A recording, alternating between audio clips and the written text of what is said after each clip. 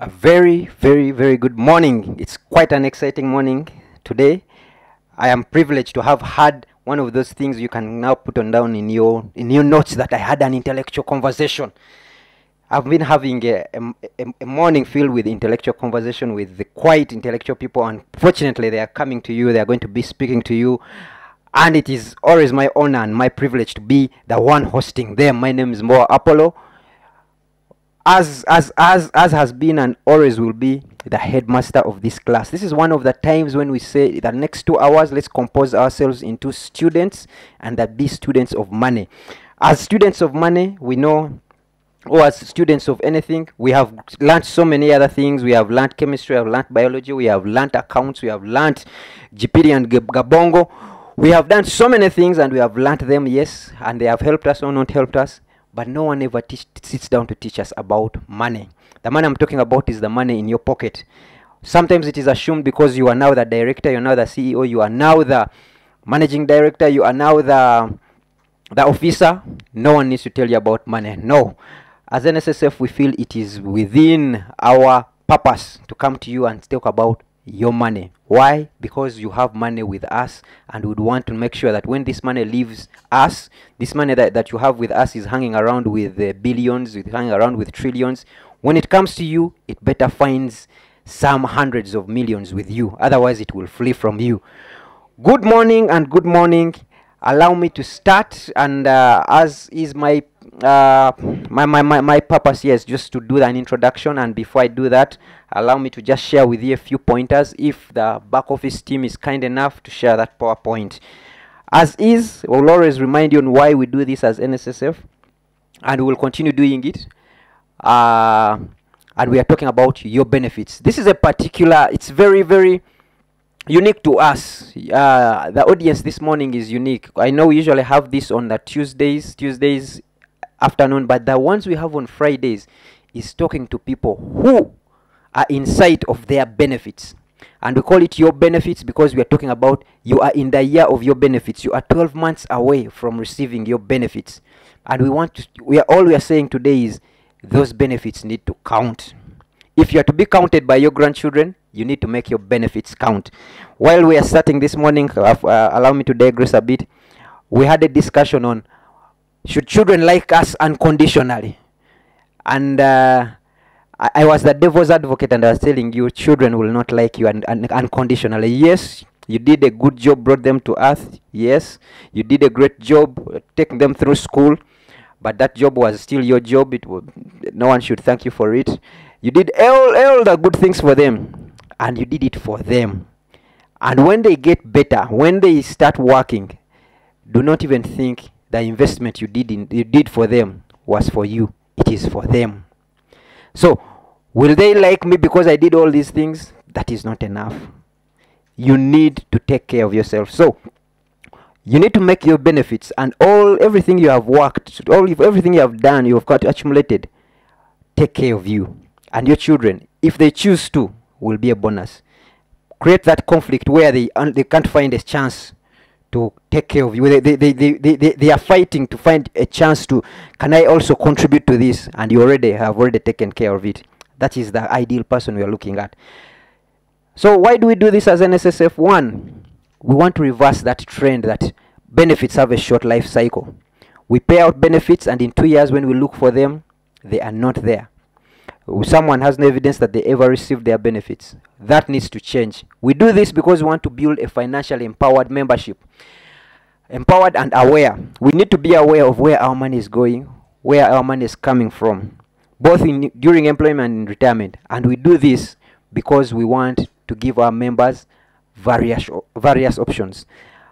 Each of you needs to have an option. Not an option, but options in life. Over life. You need to have that. And why? And as NSSF, if you go to the next slide, you will see that as NSSF, what we do is the easiest. Us and your employer will do the easiest thing about your retirement. It's the easiest. What we do is just collect your money, pick it from you, sometimes even by force. We keep it away from you, we grow it, then we pay you when you are eligible. That's our role. And there are about 600 people involved in doing this. But when it comes to spending, you are alone. Just alone. So while all these are the smallest things you can do, picking money is easy. 600 of us are doing it. Growing it is easy. 600 of us is doing it. Paying it is easy. 600 of us are doing it. Spending it, it's you. That time is going to come and we pay you that money, and it is you are alone to spend that money. And one person, it's not easy. It's not easy. You do not become different overnight. How you've been spending your money every month is how your NSSF will be spent. Your benefits, your provident benefits will be spent. If you've been receiving money on a monthly via salary, and 10 days later there's nothing to show for it, most likely your NSSF will follow the same trend. So you do not become different overnight. And we are saying, let's get into this and start developing our financial muscles. We're doing this, we are having this, we are going into this class to develop our financial muscles. If your muscles have been used to pick money, spend money, pick money, spend money, can we now give them a different exercise? Pick money, grow money, sustain money, eat money. Pick money, grow, sustain, then eat. Pick, grow, sustain, then eat. Can we bring them to that bit? And it takes time. Then again, I want to show these numbers, but from these numbers, I will just pick out one number. And that number has not changed.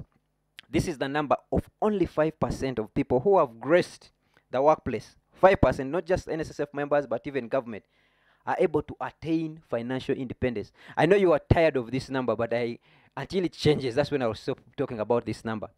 Only 5%. 95% of us are working and then are going to end up going back to the village. You left the village, you told them, I am not coming back, I have gone to make money in Kampala. You retire, and then your children are encouraging you, go back to the village, because you need to drop in level. You are unable to sustain yourself. You have spent 30 years in Kampala, and all of a sudden, they are telling you can't sustain yourself in Kampala because the job has gone away. That is a picture that needs to change. You need to go back to the village by choice. And when you go back to the village, you need to be that person that changes the village. Not that person who's asking in the village, where are the newspapers? There's no radio station in English here. No, don't you be the person to do those things there, not to be the one becoming a burden to people in the village. The people you left didn't go to school, have all of a sudden left you. They have done great things in the village, and now you are coming back with English. English without money is vernacular. Finally, allow me to just show you some of these statistics. People at 50 and at 55 who have picked their benefits and how they are spending their life. 45% of people above 55 years are still in full employment. According to us, we are saying they have retired, but they are still in full employment, not by choice, but because they have to work. There are 18 of them who are retired, but they are not retired by choice, but they are unable to work. They have pleaded and pleaded, but they told them, no, you can't work. 18% are owning their own, running their own businesses. 11% prefer not to say. Now, when you prefer not to say, you know.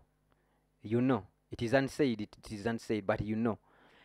5% are employed part-time. And there is a 4% which is going around seeking for opportunities. Gentlemen and ladies listening to us here, I am having this conversation, and I'm sure it's targeting the people of 45 years and above. But if you are 20 years and 20 to 30 and you are listening, put a keen ear so that we do not have this same conversation. There is a myth that when you go into retirement, when you grow older, the responsibilities, the expenses go down. According to our survey, the dependency burden of people in employment, in retirement, people have dependents, about 5.2 dependents per retiree. Now, you might have 3 children, but in retirement, you might have more dependents than the children. So actually, your responsibilities still go up. Your responsibilities are maintained. Medical is still there. You still need the salt. You still need the food. Food is still there. You may not be working and you don't encounter transport. But once in a while you go to bury a former colleague, and that transport is needed. So whatever you are spending now, I want you to just take off a minute and reflect. What do you think will go away in retirement? And you might find that nothing might actually go away in retirement. Finally, I never leave this without sharing some of these things. When you retire, your first day is going to be quiet. Your designation ceases. We again, just tapping into a former conversation we had, your designation ceases, but we insist on putting former. I am the former CEO, but it still has ceased. You see that building? I was the former property manager there. You see that school? I'm the former head teacher there. And the only thing that was hurt feeling about this conversation is that I am maybe the only one going to retire with my title, Sir Headmaster, Sir. That one is not going to cease. Your position becomes vacant. Like the position you've been occupying, all of a sudden is vacant, and it is filled. Sometimes filled even before you go. Your benefits, the benefits, I'm talking about when you're going into retirement. When you go into retirement, your benefits are withdrawn. You have a temptation to stay in the past, a very strong temptation to stay in the past. And by staying in the past, you are trying to stay into all those things of, I used to be driven in an SUV, I need to be in this SUV. I'll need to afford. I had a chauffeur, a driver to drive me around, I need to have a driver.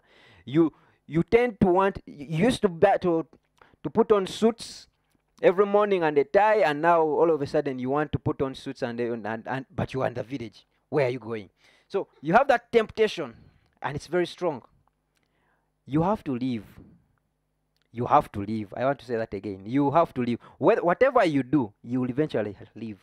One of the things and the biggest and the most important information I've ever received on an orientation in a new job is when I was told that you have to leave this job. While I was coming in, they were telling me, you have to leave. And indeed, at a certain point, I left. Even the one I'm having now, they constantly remind me every morning that, guys, you are in transit. This is not your father's place. You are in transit. You have to leave. Retirement will start.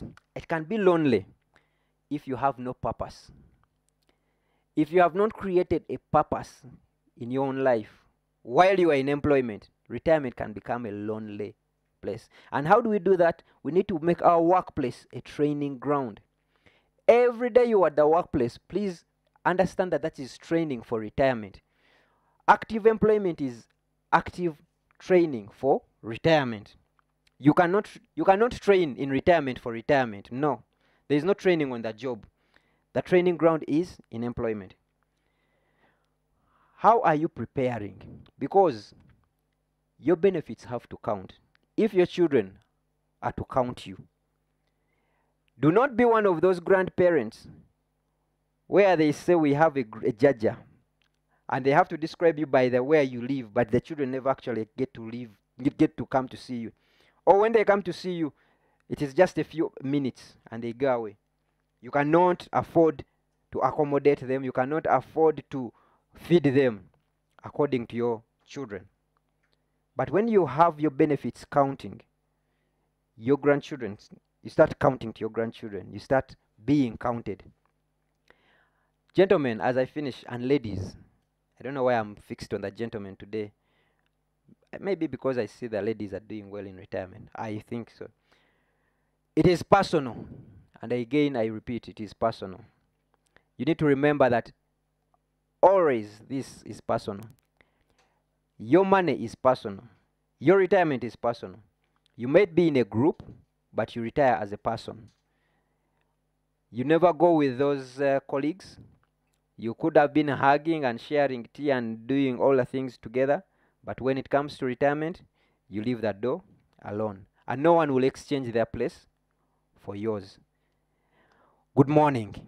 Allow me to now introduce our good panel. And as has been, every time you see Caritas here, then you know we are talking about old age. Do not put those two together. But every time you see Caritas here, we are talking about preparing for our retirement. Caritas has been kind enough to have this conversation with us, to interrogate this conversation. And she has also enrolled as a student.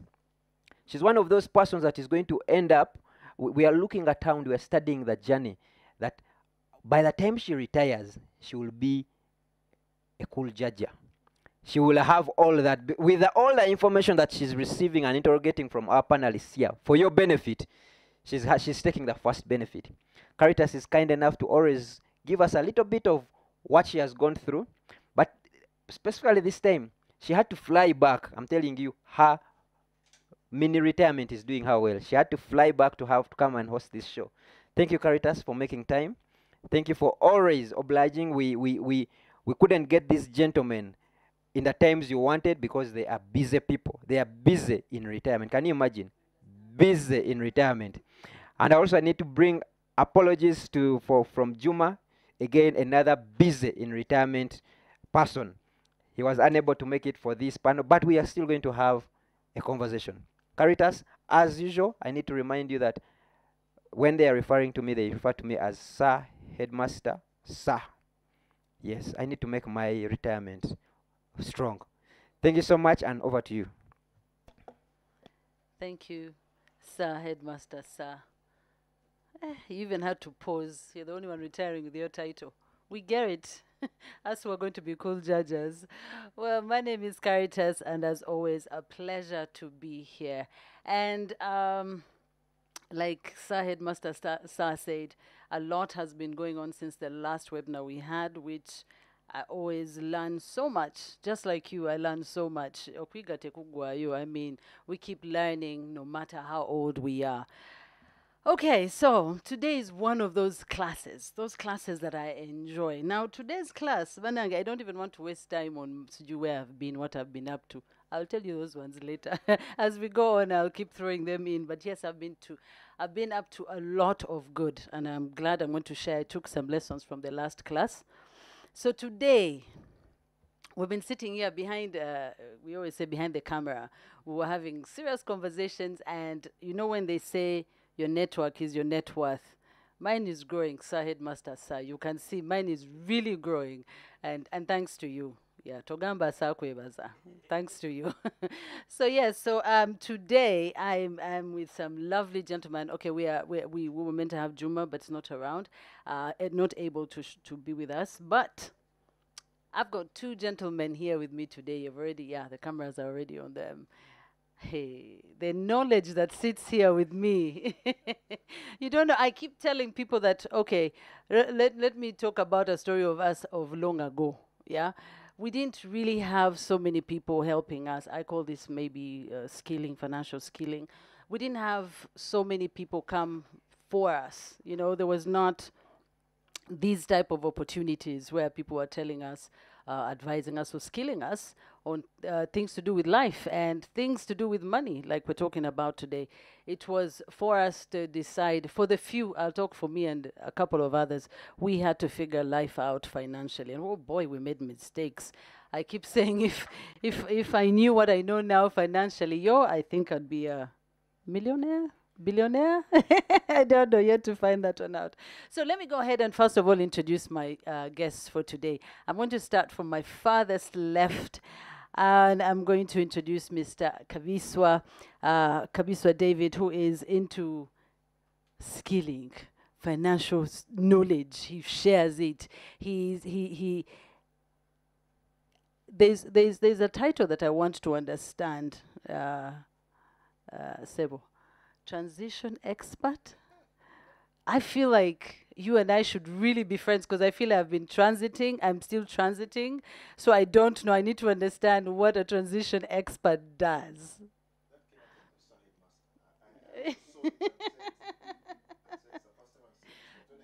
Your microphone.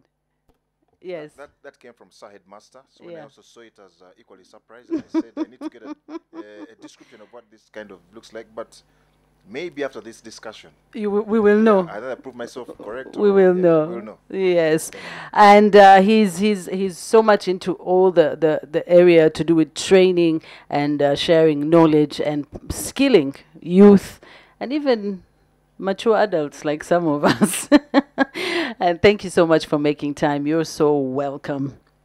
And closest to me here is a gentleman who's, when we start going into the profile, There's a visigadde tubyera bide. We'll just, continue. The day would have already been done. Your profile is, I was reading it and I was thinking, wow, okay, hold on, how old is he? But yes, Mr. Francis Kamlege, thank you so much for making time. Thank you so much. When I look at your whole profile, the one place I'm going to focus on, I know you were former partner with PwC, and that's the conversation we were having earlier on, and you left David and myself wondering, that was quite a decision for you to be, another word, Mr. Sir, Headmaster Sir, a retiree. Yes, you're a retiree, and we know that the perception is when you say retiree, you're thinking 60 and above. So I was thinking, like how they don't ask ladies their age. Nowadays, they say they don't ask men their age as well, so I didn't want to do that. But then, the interesting part about that story was the decision you made, and having made it at that time of your life. What did it take for you to get to that point? What did you have to do? I know I don't want you to give it all now, because it's what we're talking about pretty much throughout this episode. But just to that point, what is that one thing that you think you did right to get you prepared for that move? Thank you very much, Caritas, and very good morning, members, viewers. It appears as if it was an abrupt or instant decision, but it's a decision that I prepared myself for 5 years. When I made 50, that was in December 2017, and retirement age in PwC was 60, I decided that I'll leave at 55. And the moment I made that decision, it meant preparing oneself in so many different ways, one of which hopefully we'll get into at some point is looking at what it is that I'm spending now, how much I'll need once I leave formal employment. But dare I say, actually, retirement is an English word, and I think it's the word that we have here because of the rules, the regulations, if we're talking about NSSF Act and all sorts of other employment law. But the message I gave to my colleagues in PwC and friends and family in particular, and we'll talk about family, how important it is to prepare a family for this kind of move, is actually I was transitioning. So I'm not retired. I don't think I'll ever retire. I grew up in Masaka, where we live on the farm and we plant and grow maize and bananas and coffee. I did that when I was a small boy up to the age of 13 when I went into boarding school. I've now done a full circle. I'm back in Masaka. I'm growing maize. I'm growing coffee. I'm processing coffee. Most importantly, I've set up quite a number of educational institutions and skilling the youth. So I don't see myself retiring. But the message to colleagues and contemporaries is that you will transition out of whatever it is that you're doing. Whenever you go and get a medical checkup, remind yourself that you want to live up to 90. But you're not going to continue doing what you're doing right now until 90. You are going to live longer, most likely longer, I hope, than you've lived working. So I worked in PwC for 27 years. Prior to that, I was somewhere else for 4 years. I would say I was in formal employment for 30 years. I have got a second half where I believe I'm going to be around for another 40 years. I'm only 55, and I cannot call that retiring. It is transitioning, and I hope by the end of the 2 hours, many of you will have got some tips on how to prepare for that transition. Back to you, Caritas. Hey, I told you, today's episode, hey, we are transitioners, and we're going to also teach you how to transition. That's the new word, transitioners. Now, the one thing that I've noticed is the same way, okay, this is my observation, by the way. Women, they be as if not wanting to grow old, eh? Where we struggle with age, you want to cut your miaka, you want to be for over 20. Men have also grown into that area. So all of us as humans have gone into that space. And for many different reasons, whether it is, we'll say, social reasons, or like now in employment, you're probably going to cut your age. It's not only sportsmen that are doing that. So even in formal employment, you're there struggling, you're, keeping in there to make you're fighting with the transition. I think it's also the fear of the unknown, of the fear of even just taking that step. You're like, Kakati, if I move, I become former. Am I ready to be former? And it's a transition we have to go through. But here is something that I'm going to tell you, that when I was doing some research on this, and the recent cause of worry is the rise in retirement anxiety. And the reason why is people get attached.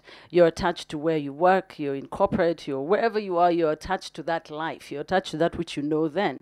So you worry about moving on, and yet you're worrying, but the years are moving on. So the transition is happening, regardless whether you're with it or not, it is happening. So you're stuck in there, and you're not helping yourself, you're not helping the situation, you're not figuring out, how do I prepare for that time that is oncoming, because it is oncoming, we can't fight it. And that's the reality that I really want you to take in today, that the time is going to come, whether or not you want it. And I want God to grant you so many years so you're able to have that time, or to reach that time. But here's what we are saying. To avoid that retirement anxiety, you may be in your 20s, in your 30s, and you're saying, Apana, Zenchali, time flies. Like in a blink of an eye, you're going to be 50 and you're going to be saying, oh, Lord, what do I now do? That's the conversation we're having here today. And I'm telling you, I have the perfect guests. I mean, one is a retiree. I don't know about David. That but one thing I have understood from the little that we've talked about today is that retiree doesn't need to be a scary word or a scary place to be.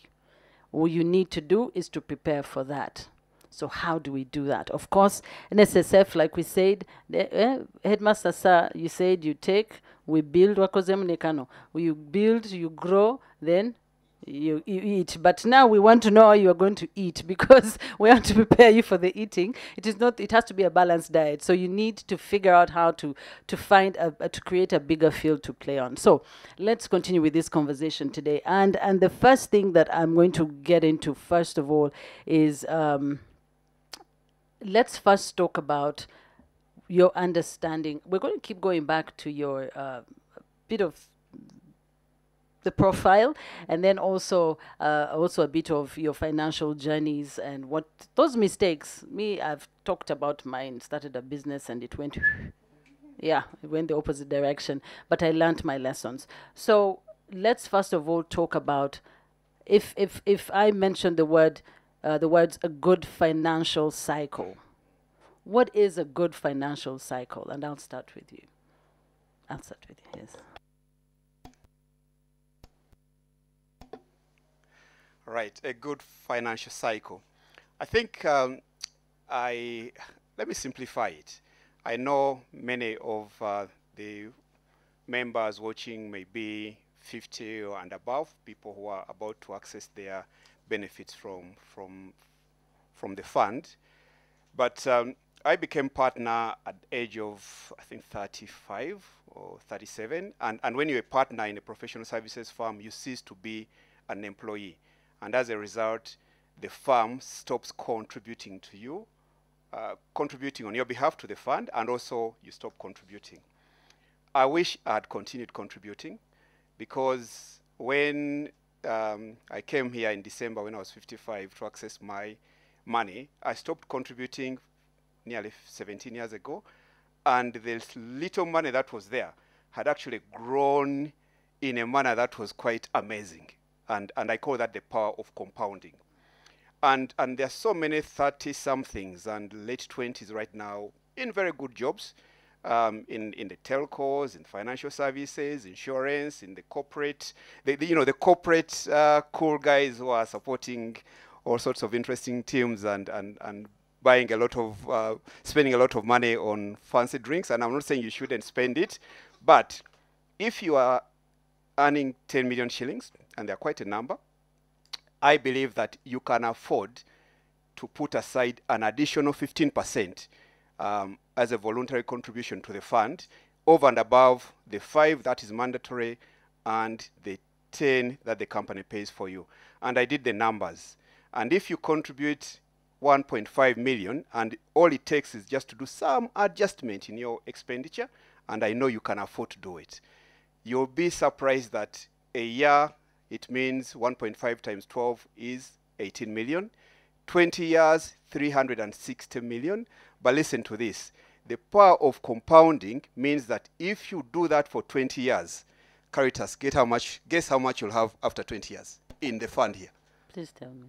1 billion shillings. Well, So you can become a billionaire if you are 30 now and you're going to access your funds 20 years from NSSF by simply putting there 1.5 million extra over what you're putting there. And I know there are lots of people now running spreadsheets and trying to work out what the number here is. There I say I've assumed that the fund will be giving you 12%, and it's been giving us 12% for the last so many years until last year. And last year's return was also a very good one in my view, given what was going on in the financial world. So life cycle, start now, save. You don't need a reason to save, just save. Many of you get paid bonuses, additional increments, and you think you're still young, you think you shouldn't be doing it until you're 35, it will be late by that time. And I'll share a personal story of how I've managed to do it. But I'll stop there for now. I like the personal stories. You went into compounding very quickly. I want to learn, but you're still going to tell us a bit about that. I want to understand it. I want to understand more about what that means for a person also watching, because we're taking lessons away. So get that paper, pen, and make sure you take notes. They're going to help you a whole lot. So over to you, Sebo. Tell us what you think a good financial cycle would entail. Thank you very much. I wouldn't differ. Probably in the definition, I wouldn't differ. In the practice, I might differ. His is a good story. Mine wasn't. All right. So he prepared. He took 5 years to prepare to get out of retirement. I didn't. I kind of reached a stage in my life, and I thought it's time to move on. Being in these NGOs, and it was an intellectual challenge I had. I thought that many of the NGOs create an entitlement mentality. And so after reasoning it back and forth and seeing some of the things that we do, I said, intellectually, I disagree with this approach. I can't stay here much longer. So I decided, I gave myself a timeline, 2011, I said, time to get out. I said, here we go. So I did. Good financial cycle. Well, I had some investments in Forex. Am I allowed to say something? Why did you whisper that? Yeah. That one we need to whisper. So I had some, something there, getting some capacity. I said, guys, why are people struggling if this money keeps coming in like that? Until I woke up one day and they said, the thing closed. And I said, can't close. You know that initial reaction. It can't close. It had denial. It had closed. So then I hustled on. And then till one time I said, but there's NSSF. One of these days, I need to get it. So, so the good financial cycle, he has described it. May I only give you stories about what not to do. And that is, yes, that's where we will go to. We will get to. I want to get to those decisions that many people make that are negative. But I mean, we don't see it until then. Someone will come and give a friend, a relative, ninaka business plan, ninaka plan. And even the way they are speaking, Ogamba, plan with Sigitwale, really, I will not grow. But yes, those decisions that people make that, of course, later on turn into the wrong ones. We're going to talk about also the power of compounding in just a little bit. But let's talk about, I wanted to talk to the people who are not members yet. They have their own businesses. Like, for example, they are not into formal employment. They don't have someone who is helping take, put away, grow, waiting to hand over. They don't have someone doing that. And many times in the financial sense, Chiringa, me, when I get money in my hands, it's like the money has to leave my hands immediately. So anyway, I need, okay. How much you need? Okay. Before I know it, it's all gone. So, I mean, putting it away and having someone to help you do that is like such a huge bonus, because not everyone has that strength to actually put it away and ignore it, So for those that are not doing it, for those that are sitting on the side, let's talk to them. How can we get this? I'll use the word compounding for now. How can we get this compounding going if they're not members here? Because what we're saying is our habits. That's what we're looking at. what our habits then lead to that final result that we want to be a positive one. So what can we do for now, away from those expensive drinks that, you know, those unnecessary expenditures that come in? People will spend and they'll say, "Sente yang energy, because I think I feel good to spend it." But let's be realistic and say, okay, what can I do if I'm not putting away, if I don't have somebody helping me put away? How can I still get that compound that, you know, that you were talking about? Yeah, thanks, Caritas. I have to say, I think for me, I've been very lucky, and I find it more comfortable using personal stories, because it's I've lived that story. So many years ago, about 30 or thereabouts, I was a student in the UK. Actually, no, I was working already, but I attended a financial literacy class, and this lady told me something that stayed with me forever. He said, saving is a culture, saving is a behavior, it is a practice. We all think that we should wait until tomorrow. We think it is for old people and it's not for the young people. But he said that the earlier you start, the better. And he said, without even knowing where you're going to retire, without even knowing how much you need when you retire, I'll give you a very simple formula, and I'm going to share it. Get your age, looking around, divide it by 2. So if you're 25, divide that by 2, you get 12.5%. Her message was, save that as what? As percentage of your take-home pay. When you think about the NSSF, you say it's a big percentage, but NSSF is 15%. So the company puts for you 10, you put there 5. So that formula is based on the person who is 30. Many of us start working before 30. So if at 30 NSSF is collecting 15% on your behalf, then you are there. But when you're 35, the message I said earlier on with the power of compounding and also voluntary contribution, increase it. When you're 40, aim, and you can afford it, because, ladies and gentlemen, everybody right now is earning easily 3 times how much they were earning 10 years ago, depending on where you're working, when I think about the audience that we're talking to here. So my advice is save and start early. Caritas, I think at some point we'll talk about saving products and real estate and all sorts of other things. But the lady who has a salon, you know, the gentleman who has a mechanic somewhere in downtown, you know, you have so much cash, and at times, you know, you fail to distinguish between savings and profit and capital, and you know, you just look at it as your money until something goes belly up, and then you have nothing to show for it. The rule of the thumb is that you should have at least 3 months money. Yeah? And 3 months money in the sense that, and I saw it during lockdown, after 2 weeks, people were saying, we want to access our funds. I said, man, you've been working for 20 years and you cannot survive 2 weeks and you want to access your money at NSSF. But that said a lot about our resilience, financial resilience at a personal level. So at the very minimum, you should always prepare that you might be 3 months transitioning between one job to another. So you should have money that pays a mortgage or rent for 3 months, pays school fees for a whole term without a paycheck, pays your medical if you don't have medical insurance, and also pays all your bills. 3 months is the lowest. You know, in other parts of the world, they say 6 months. So if you are self-employed, make sure that you have savings that can cover you and all your outgoings for a minimum of 3 months. But most importantly, come and register with the NSSF, because I'm saying it for the 3rd time, the power of compounding. It's amazing how much $1 million shillings every month in NSSF can turn out to be after 15 years. And unless you're planning to die soon, and even if you're planning to die soon, the beneficiaries will benefit from it. So come save with these guys, because they look after the money quite well. But I'll tell you my story, what I did with my money as well. I've got stories, by the way. Yes, I want to hear them. I want to hear the ones that knocked you down, the ones that then took you off, you know. Yes, and again, what you've just said, from what you've said, it's the other thing of, you know, when you said it and the lady said that's a big percentage. It is that thing that I said, when it is you voluntarily picking that money to put your gamba, I would have done this and the other with the money. So your option to put it there is not your immediate. So over to you, David.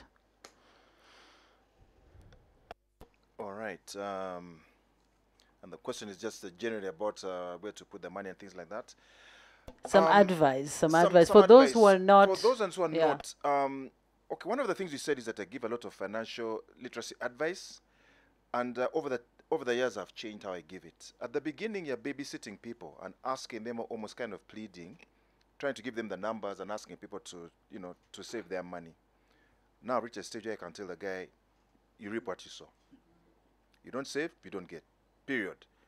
I think people have looked at it that the saving is a debatable thing. If you choose that way, there's a result for that. All right? What we'll tell you is that choose voluntarily to put money aside. There's a quote I got from the late Archbishop Nkoyo. He said this: "Kole sente zonolekao, si sente zinakulekao." Putting it in English, make money that you'll be able to leave behind, not money that will run out before you check out. All right? So sometimes some people need a stick. And since the headmaster here, I mean, he'd probably understand it a lot better. So for me now, where I've reached, I don't plead with you. I just tell you either save or be ready for the consequences. Period. I like that you've spoken like a real teacher. Oh, really? Francis, you have something to say? all right. No, David, I wanted to add something also from the late Archbishop Nkoyoyo. And he said, obuzibu buli mukulwa. The problem is in delaying. Do whatever it is that you can do now. And I'm saying, please start saving now. Because if you don't, in Uganda we call it okweri enjawulo. Because you become a problem to people. And it will be so unfortunate that you are being described as a farmer, and again we'll talk about that, because there's nobody should be described as a farmer. You should transition out of whatever you're doing and become something else and something else. And we are such transitional people. We're in primary school and went to secondary school and went to university, and we've been transitioning almost like every 3-4 years into something different. And then suddenly at 50, 55, you want to be labeled something that you did which was just a job. And you lose your identity simply because you were so and so, and for that matter, you are former so and so for the next so many years. And no way, it shouldn't. I like that. I'm telling you, we're talking serious business today. We're not messing around with time. And I like what Francis said, that, we were transitioning. Okay, then what happened? Why are we now fighting with the transition? Why are we letting go of that? Weren't we in control of that? And tell a friend to tell a friend. We are right now on all our platforms across on NSSF UG. So do tell a friend to tell a friend. And keep those questions coming in. We will be answering them. No, my panelists will be answering them. I'm not the one answering them. The experts are here, not me. I'm here to just make sure that they get I get the questions across. And now I wanted to go into personal stories. We're talking about business, and I left mainstream, employment, and there's something about it that's why I think that problem comes up of having to stick with it, because you get very comfortable with where you are. You stick in there, and when that table is shaken, you're like, ooh, what do I now do? So the first thing I'll say is don't get comfortable. Don't get comfortable where you are. Don't get comfortable with that monthly. That monthly tends to make people very comfortable, because you feel like, okay, kastazi saswa nyumba, okay, wensara kweza school fees, okay, tujja kusobola okulya, we're good to go. But now we are talking about the future. We're talking long term. We're saying, look, if you were to lose that job today, what would you do? Where would you go? What would happen with you? And also for the future, we're saying there'll be a time when your employers will not need your services anymore because of age factor, because you cannot manage your physical, maybe can no longer handle the strain with your job. Then what do you do? We don't want you going into an anxiety moment of what do I do now? You're looking back, you're lost, you have so much time you have on your hands, you don't know what to do with it. You don't have any funds on you, so you don't even know what to do with life. And so we're trying to talk about that today, and we're saying, how do we avoid that from happening? What can we do? What things can we put in place, but also how can we avoid making the same mistakes that we've made over and over. So I left mainstream employment, and started my own business, and that's when I understood a lot of things. That first question that I asked, I think, was for me. I had to be a bit selfish, but yes, it was for me and many of you. That good financial cycle, especially when you're your own boss. Sometimes you could get lost in there because you feel you're your own boss. So, I want us to go through some of our personal stories. Let's first start with those mistakes, those financial mistakes where you sit back and say, hi, that one took me down, or that one almost had me, or it taught me a thing or two. And it could be wrapped in misconceptions and myths of people in terms of businesses to invest in. It could be just that financial decision that you took that should have, you wished someone had told you about. Yeah. So I'll start with you, Francis. I've made lots of mistakes. I think the first one, being a fairly financially literate person, maybe also the accountant in me, I was at some point quite risk averse, and also having audited a few banks, I would see how much they're charging in terms of interest, and also how much they're paying in deposits in terms of interest, and the gap in between. So I decided to save, and then developed property. So I spent quite a lot of money on a block of flats, which I would say about 80% was my own money. And then afterwards I thought, I've spent so much money putting up apartments, and I'm going to wait 12 years to get that money back. So I then went on another course on real estate and all these people make money. And then I learned that people make money in real estate by using other people's money. So you don't use your own money, which you already have, and then put it in brick and mortar, and then wait 10 years to get it back as in principle. And then after 10 years, you start earning interest. When you could have gone to NSSF, you could have gone to the Bank of Uganda and bought a treasury bill. You could have gone to ICA or Mutual, Jubilee, whoever, and bought a mutual fund. You could have gone on the stock exchange and did what? And bought shares. That's a lesson learned. So there are lots of people who may be thinking that at 55 they'll come and collect their lump sum and then go, but andike site. Yeah. Era mbadde njagala babuuza later on. I wanted us to go because you had an interesting conversation about that before. Yeah. So that was a lesson, and my money is tied in brick and mortar, and I enjoy building. I don't like collecting rent.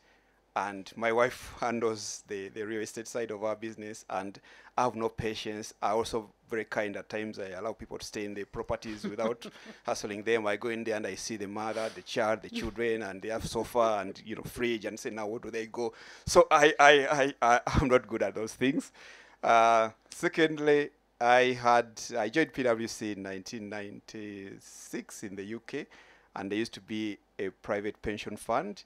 Then that was Coopers and Lybrand. Then on the merger, PwC and PW, Pricewaterhouse, and Coopers and Lybrand became PwC.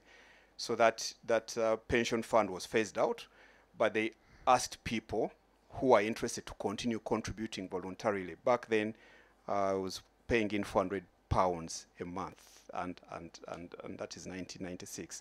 So in 1998, I opted to stay in, but I continued paying $400 a month, and I did that for about 26 or 7 years. I could have afforded to pay a lot more into that fund. Yeah, I recently got a statement of what was there. It was actually very impressive, tidy sum in hard currency. I only wished I'd paid in more. So again, message very consistent. Those of you who are young, they have spending money, please start now. I like that. Don't wait. Start now. The time is now. The time is now. I think it should even just be a hashtag. Hashtag the time is now. Hashtag start now. Yeah. And then over to you, David. Tell us what the one that you feel you want to share. It's interesting. Just sitting here, I'm glad I came with a notebook.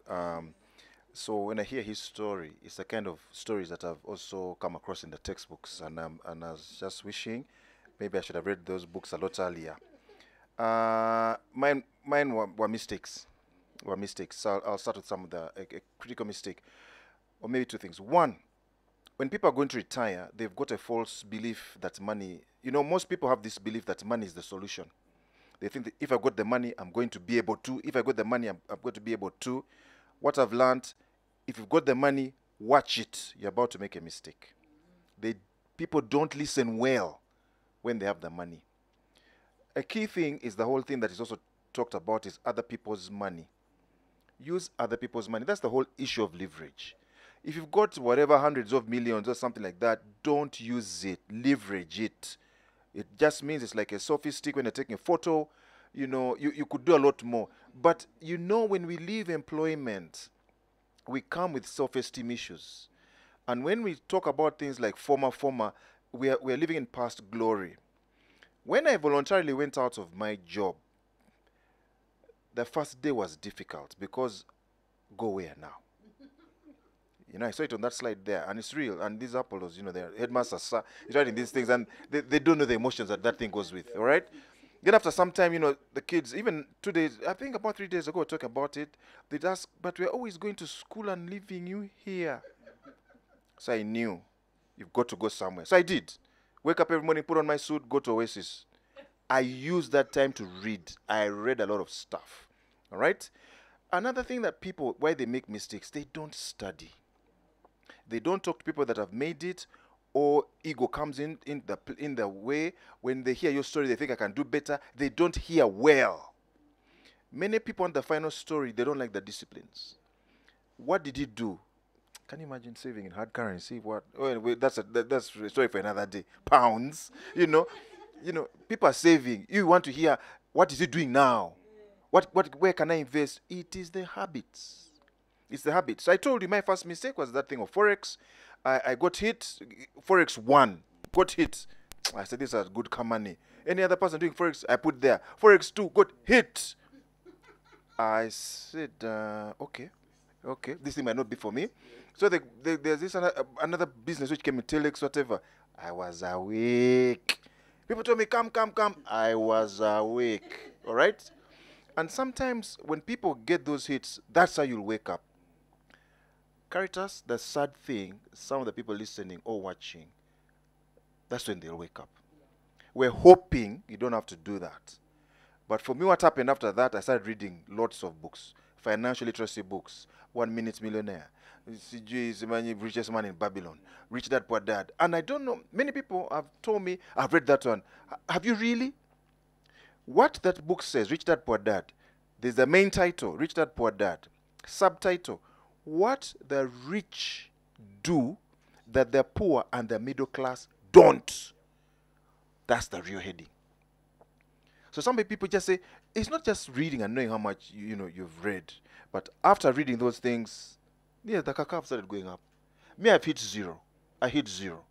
When to the point that, I had a very long cable. Yeah, tap electricity from my neighbor, And then when you've done that, you're kind of careful. Don't overload the electricity because this bill is going to go up. Yeah. No, he had given me permission, but then you're very sensitive. It could, hey, take off the fridge. I might, I've not paid my bill. That's why I'm, in the dark, And one of the things that happened there, the wife never said, yes, they provide over the home, what's happening? So I learned those things. I even had a place in Namunga where you could go and eat food and feel satisfied like you want to sleep. Where people in town are spending 15K and stuff like that. Now, but I also found out that at zero people exist. You know, if I first go there and you're focusing on your plate. Then one day I said, but let me look around, And I realized people exist, but I knew I don't want to be here. It's time to go up. Don't get there. Those of you watching, don't get this false belief that the money will solve everything. It took me 2 years to regain my confidence. I had been a trainer, but without that organizational business card, I minimized myself. And some of these CEOs are going to go through that. They think that it's the business card that makes you. No, it is you, who you are. But you might have to go through that journey of realizing business card, it took me 2 years, and I'm a trainer. And once I got up from there, so I just say, be careful of the money, put your self-esteem in check, speak to yourself, have the self-esteem, start the habits. Thank you. Today's lesson is proper all-round, all well-rounded. It's everywhere. It's on your emotions as well. Self-esteem. That is what messes with people eventually. Then you hear people are depressed, people have, chosen other lifestyles. It's because of that. So while you're preparing yourself financially, prepare yourself in those other areas as well. Hey, today's Kabozi, by the way. I have questions for you. I do have questions for you already coming in. And I also want us to go into the part about family. Because, of course, as we're doing all these things, as you're making all these plans, there is family, be it immediate or extended. And in the African setting, it can extend as far. And so, we're going to talk about that in just a bit. But let me just throw in some of the questions that have come in. And thanks, people. Thank you very much for plugging in across all our social media platforms. And our first question is, what advice do you give those who are above 40? What percentage should they save? And I think you'll both answer it. I think I'll start with you. Yes, so above 40, of course, above 40 could be 41, could be 45, could be 55. But the message I shared earlier on, which is also something I learned from my financial literacy class of about 35 or so years ago, was get your age, divide by 2, and that is the percentage. So if you're 40, already company is contributing 10% for you, you're contributing 5%, that is 15. According to my formula, if you're 40, you should be putting aside 20%. 20%, yeah, 40 divided by 2. And by the way, at some point, it doesn't continue all the way up to 55, because if you start early, it means by the time you get to 50, you actually have got a nice pot of money, wherever it is, and we'll talk about also portfolio and rebalancing and return on investment. We'll need to talk about the difference between saving and investing, because again, people also struggle with that. So the earlier you start, the better. And then your risk appetite also matters. Is it equities, is it bonds, treasury bills, mutual funds, is it real estate, is it lending to your cousins and nephews and investing in their businesses and making sure that they pay back, whatever it is. And there comes a point in one's life where you want to have as much of your savings and investments in liquid assets as possible. We saw it during the COVID lockdown, where we had so many rich people. Somebody has like a Vyapa, titles, about 30 of them, but actually he needs $40,000 to get a private ambulance to fly him somewhere, and he doesn't have that cash, but he has titles. So there comes a point when those titles are just meaningless unless you have cash. But you have to have the right portfolio. The early years are for building and accumulating the wealth and investing properly. I don't want to pretend to be a financial advisor here. I'm simply saying that if you are that way inclined, please seek financial advice, because a lot of the insurance companies and money markets and collective investment schemes have very, very good people and have benefited a lot. When it comes to saving for children's education, there are some really, really good plans on the market at the moment. Because at the end of the day, you need to ask yourself, why do you work? Because at times we don't ask that question. Why do you work? You must be able to answer that question. Secondly, to add on to the point David said earlier on, if you're 50, going to 55, you actually are going to have a very productive second half of your life. But remember that if you're 60, if you're 50, you're not going to, you've been around for the longest time of your life, sad as it may sound. Yeah. So unless you're going to live to 100, and I don't think there are many people who want to live to 100, and I don't know what quality of life you'll have at 100. So if you're 55 like me, I know that I've lived the greater part of my life on earth already. So I'm going to make my next 30 years very, very meaningful, very impactful, very fulfilling. I'm not going to create an angel in any way whatsoever, and I'm going to make sure that life is for living. And it's for that matter that you want to be able to do things that are for you. Because there are times when we worry so much about everybody else and we never think about ourselves. And then say, hey, but you can't do that. You know, you need to think about that. Yeah, I say, yeah, but you cannot give what you don't have. On the plane, they say, first wear your oxygen mask before you help all the others. You need to first help yourself. So you need to be in good health. You need to be financially aware, financially literate, and financially stable. And actually, this conversation about financial literacy, for me, I think it's about life planning. You know, because money is an enabler. Money is just that. It's an enabler. You need to have a plan. You can have lots of money. There are people who have stolen money, and they don't know what to do with it. And nobody wants to touch it. Nobody even wants to hang out with them because they are thieves. I was like, but I have money, but you're a thief. Yeah, you know. Anyway. Teri kweli ya njawulo ekikulu kya byonna teri kweli ya njawulo. So over to you, David. I like that. They can't hang out with you because you're a thief.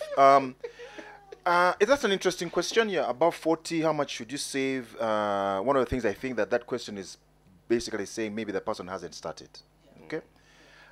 Sometimes, okay, I'll use some religious examples because they're a religious nation. There are some religions, they do zakah. Is it? They learn to give. There are other people that are familiar with things like tithe. So sometimes in literacy classes we tell you, tithe 10% monthly, keep 10%, save 10%, put aside maybe 10% for investment. So that's 30% all gone. Live off 70. Learn to live within the 70 because the more money you get, needs can expand. You know, if you don't have the habits, you get double the salary, you will find that it's still not enough. So if you just want to start, the discipline is at least start off with 10%.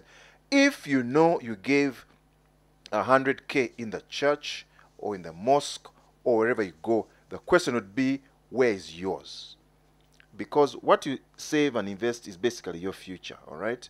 So that could be a beginning meaning for that particular person.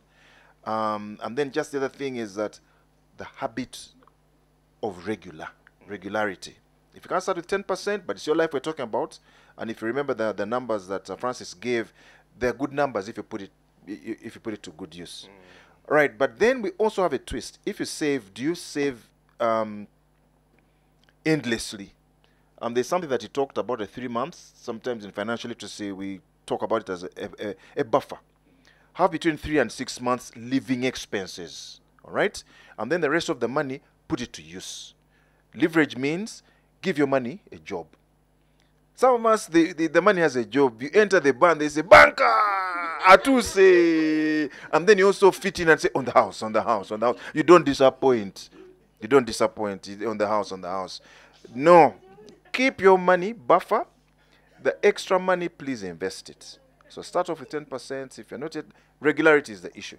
Not this, sprints you put in there and then the rest of it. And then no. The issue is the habit. Thank you. I like that. The habit, consistency, beginning it and continuing to see it through. Hey, today's class, by the way, Sir Headmaster, sir, singa tudamu coaching with the same coaching. Okay, so I'm going to throw in one more question before we go into that conversation on family. This question is Mr. Kamleja, beauty of compounding. How can you relate unit trust and NSSF? Nice. It's a good one, and I think David will as the expert, will talk about it a bit more. But I'll tell you what unit trusts, mutual funds, NSSF, they all get the money from you, or you contributing to them, and then they place it somewhere. So NSSF was speaking earlier on, and Apollo explained that the portfolio is about 80% in fixed income. A lot of it is in treasury bills and bonds. About, I think, 12% is in equities, and about 6 to 8% is in real estate. So NSSF, I've been a member for quite some time. They've been paying an average of 12% per year. And again, of course, when you're 12%, you don't take it out. It adds on to, if you had 100 and then they pay you 12, then you don't take it out, it becomes 112. And then that is now the base for next year's 12%. That is what compounding is all about. And so they are able to give you 12% because they are putting your money somewhere where they earn 17% or 18%. So when I got my not so little money from them 5 months ago, I bypassed them. And actually, I went straight to the government of Uganda, and I'm a lender of money to government of Uganda, Caritas. Hey, only the network was I'm not even just here. Then the voice has changed. City regular. City regular. So I lend money to the government. You guys, when you are there and you hear the government is struggling with the national debt, I'm one of those people, our government. But most importantly, I now do what NSSF was doing for me. And the same happens to unit trusts. You know, they are giving you 11, 12% because they also put that money. But the beauty with those trusts is that there is a portfolio.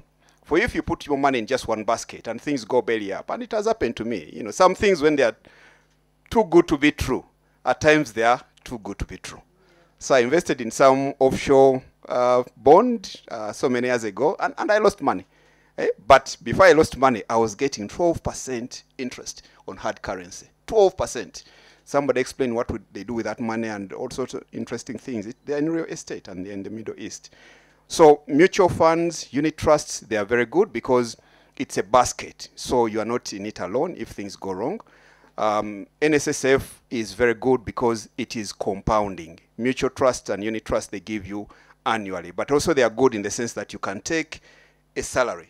So if you have 100 million shillings and you put it into a mutual trust or a unit trust, which pays you 12%, you actually are getting 12 million every year, which is about 1 million every month. And when I looked at the numbers here, and I was told that, you know, 93% or something like that are people who have less than 50 or 5 million shillings. It means many of the members of the fund don't have so much money in the fund. And it's really important to be realistic for that matter. And that means a person who has 50 million and you can get 12%, that is 6 million. That 6 million is $500,000 every month. And chances are that even you've been getting $500,000 every month anyway in terms of your salary. So you can live on that. So you need to be realistic. And I want also to compliment a very, very good point, which I can relate with, having been described all sorts of words when I left PwC. But it's very, very important for the senior executives watching and listening to us to get that point in life where you distinguish who you are from what you do. Because the moment you become, the moment you lose your identity and you just become Mr. CEO, Mr. MD, whatever, you are going to struggle to adjust to life after that. Regardless of how much money you have, I can assure you, you're going to struggle. So you have to be very deliberate and intentional about having a life and having relevance outside that office of yours, and that's what you're going to be anyway for the next 30 years. I really like it. And I'll keep saying today's class is not regular. Temuli regular. Okay, David, we're going to take your point before Mr. Headmaster continues That's to tell us hearing his Francis, break. quotes that Tell you I know, right? I kind of looked and I was wondering, is this my neighbor? Yes, it is. It is my neighbor. He has basically, he said it all right? One of the differences I see between the two is that sometimes when your money is in NSSF, they kind of keep it out of your reach, so they kind of help you keep disciplined. Many people, when they've got a problem and they know they've got access to money somewhere, they quickly go out and get it, and that could be the problem if they've got like in a mutual trust or unity trust where they can access it very easily. They could just say, "I've got a problem," and then those false lies, "I will replace it." So one of the key things actually about financial management is actually self-awareness. Know yourself, how well you do something, how you struggle in some of these areas, and the lies we can tell ourselves when we want to get our own way. So yeah, 12% doesn't look much, but it is much.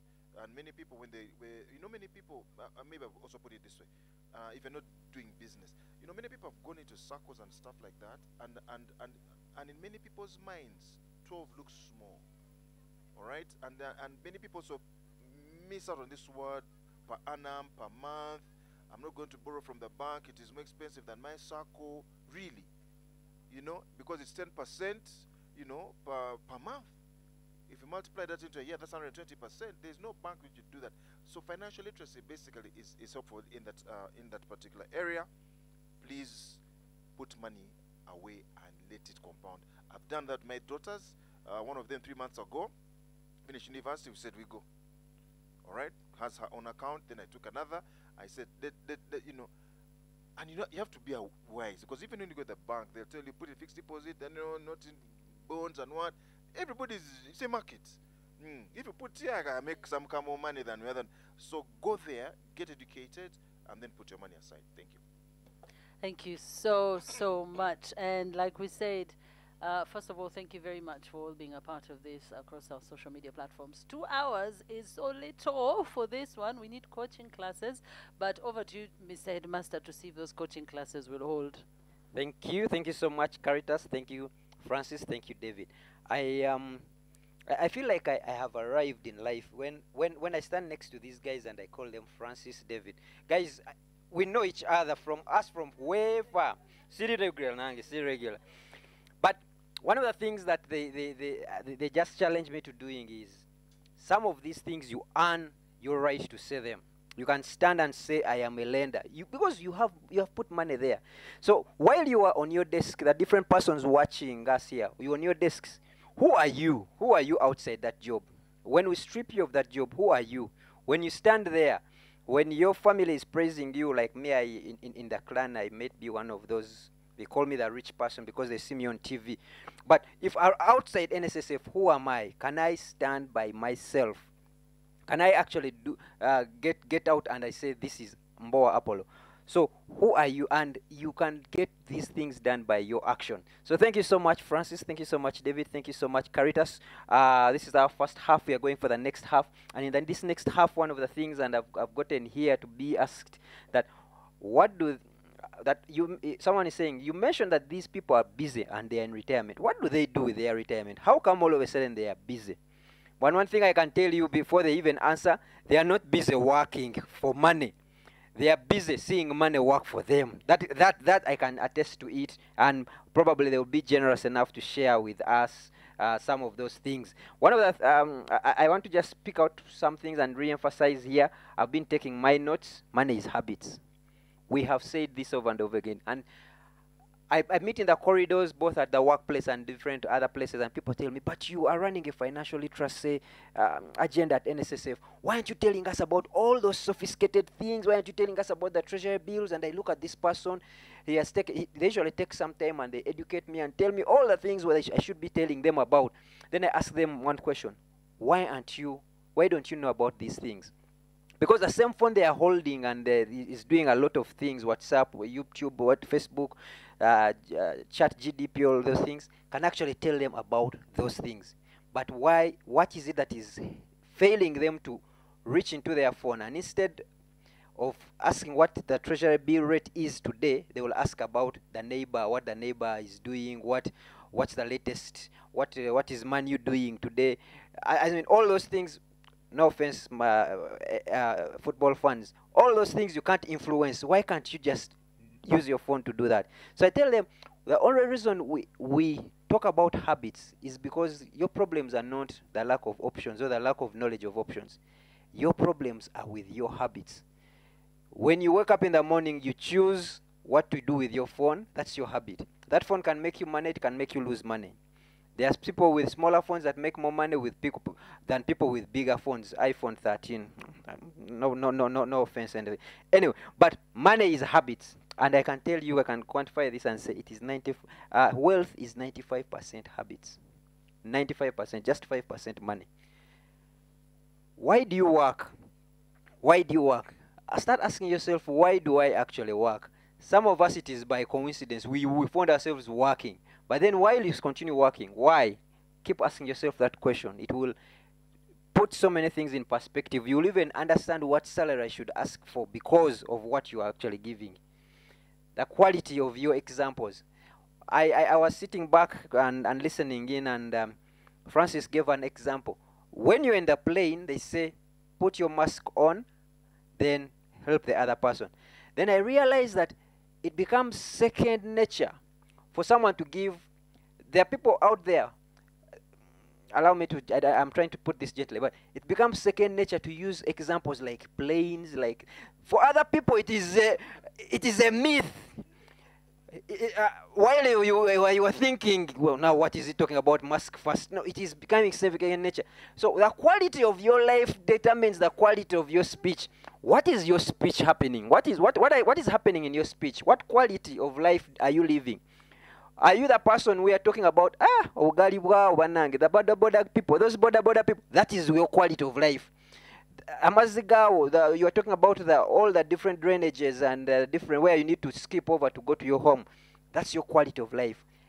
Change your speech. And all this, of course, you can't do this by, allow me to use this, forgive us for using so much French to say, teweria konjaulo. You are only being a broke on yourself when you choose not to save. You are the only money that is truly yours is the money you have chosen to save and has gone into investment. All the other money, you are receiving it on behalf of the others. You're receiving it on behalf of your landlords. You're receiving it on behalf of your children, receiving it on behalf of your spouse. You pick it and then take it to them. Actually, when your landlord, and I think Francis put it here gently, when your landlord comes to greet you to ask you how you are, they're actually trying to see, are you okay to go and pick my money from your employer? Because you're not working for yourself, you are working for this employer. So when you save, you're actually getting that money. Allow me to stop here and I just remind people, I'm also not regular. Caritas, we need to hear how these gentlemen are spending and how did they come to choose how they are spending there after 50 years. Thank you. Okay, thank you, Headmaster, sir. Thank you very much. And as time is really now catching up with us, I wanted us to talk about family, but then I would want both of you to first talk about saving and investing. Saving and investing. Yeah, those are, because I was noticing, Mr. Kamleja, when you mentioned it, there was some emphasis to it. There is a difference that people need to understand, and what decision they end up taking in regard to these two, saving and investing, from both of you. I'll start with you, Mr. Kamleja. Thank you, Caritas. I'm going to keep it really simple and then leave it to my very good friend here to be the more complicated one. So saving is basically being very deliberate and intentional on what you do with your money. So you earn 1 million shillings. You have a choice of eating all of it as if there's no tomorrow, or putting us away 30%. Yeah? So the money that you don't spend, that you don't eat, and you put it away for a reason, that is saving. And saving has to be part of your habit. Lots of us go to the gym, and you don't skip going to the gym for 5 days, then you go there one day and you lift every metal and every equipment and whatever. You know, it's not about intensity. It's about frequency, and it's about consistency. So you need to get into the habit of putting away some money and don't eat all of it. Now, investing is once you put it away, then what? Yeah? Because you don't just put it in under the pillow, under the mattress, and then you hope that it will be there tomorrow. So investing is basically having put aside some money. That money now should work for you. Because when you get to the advanced age of a person like myself, and you're no longer working for money, you want to hope that whatever it is that you did for the last 30 years, now that money is working for you. So and we'll build on to that. David, over to you. Thank you very much. The definitions are basically the same. And where investment comes in very crucial is that it is something that should finance the lifestyle that you've chosen. All right. When you talk about saving, we're basically saying you're getting a source of income, and you're deliberately putting something aside. And sometimes there's a three box image that I use. If you imagine that there's one box, and that's your working life, career, work. That's when you get money to put aside. When you put it aside, to put aside into what? And the middle box can now be business. And that's where many people do business. The challenge with that one, many people take it as a destination. All right? But the issue about a business is just that it should be able to make money faster than your ability to make money as an individual. So I'd look at that middle box as a generator. Go, go, go, go, go, go, go, go. So that it's kind of churning out money. When it churns out that money, put it into now something that can keep the value of the money. That's what now would call, this is just from a personal, financial management perspective. That third box is what you'd call investments. It should be able to hold value. Some people, it might be land, some people it might be, the real estate that they've talked about, the rentals, such that it starts releasing slowly, to help you finance the kind of lifestyle that you want. All right? Now, if to speak a little bit into one of the questions that I asked earlier, what keeps us busy? Now, it is like a friend of mine, when they left retirement, they retired early before this 50 thing. They got bored. And then they looked for employment again. But they taught me a word. I asked them, why are you doing this? They said, I have become an SME. Now, being in the financial things and NGOs, I knew SME. Small and medium size, he said, no. I have become a subject matter expert. Those of you that want to know what to do that will keep you busy, it is now your brand. If you have just been a former CEO, former principal, former director, it means you didn't have an individual brand other than the title that you held. If you want to keep busy, create a brand. Let people come looking for you. All right? It can be busy in a subject matter area, strategic planning, materials development, whatever it is, helping people start up NGOs. You will keep busy, and then some people even say, now why didn't I retire earlier? All right? So retirement, please look at it as it's just like these games that we watch. It's just somebody holding up cards and they're telling you so many minutes, to the next half. It's not termination.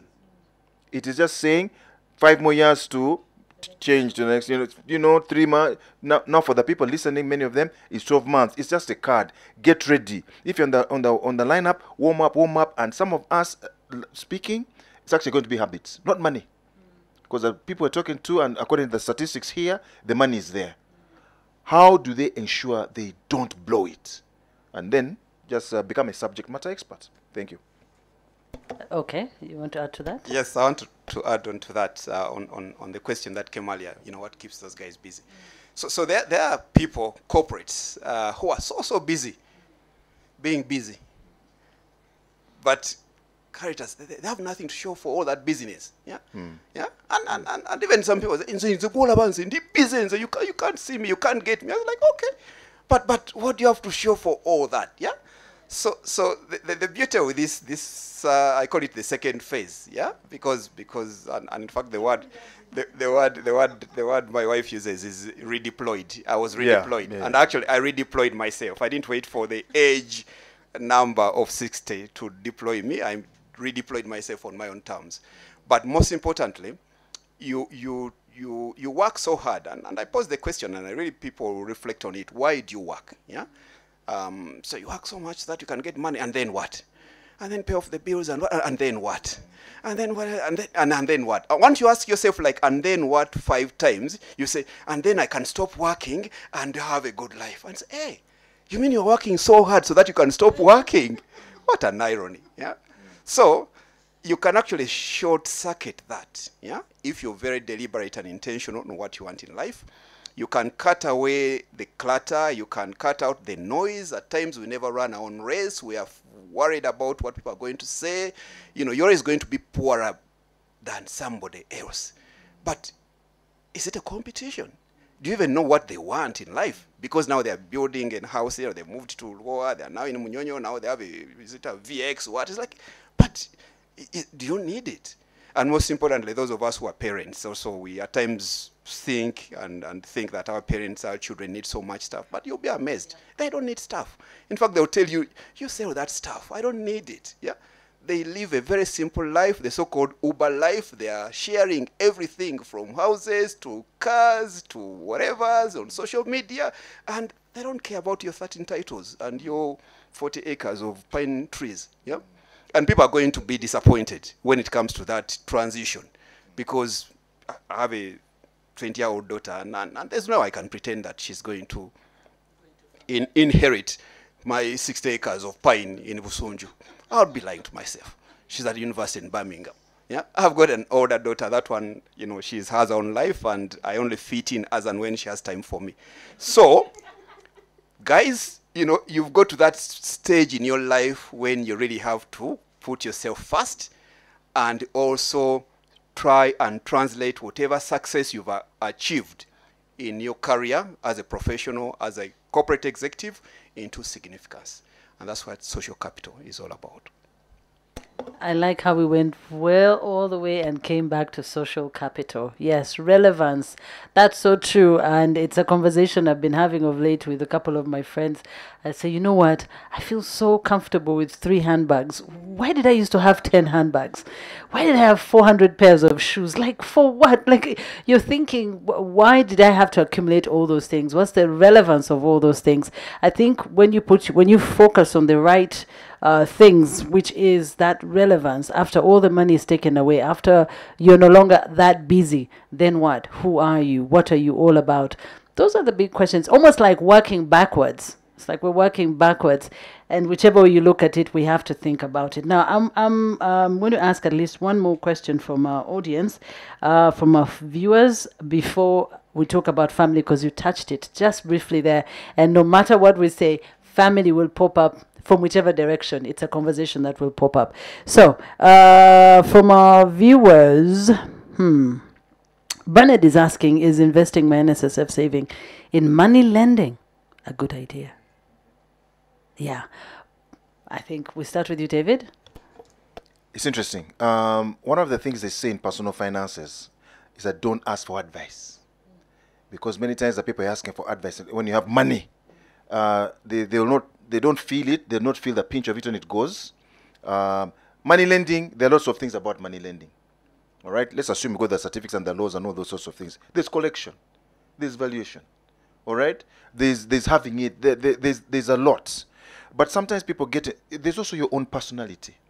You know, can you get it? Will you feel sympathetic? Can you discern somebody who's telling you the truth from who's telling you a lie? All those sorts of things come in. But sometimes when, this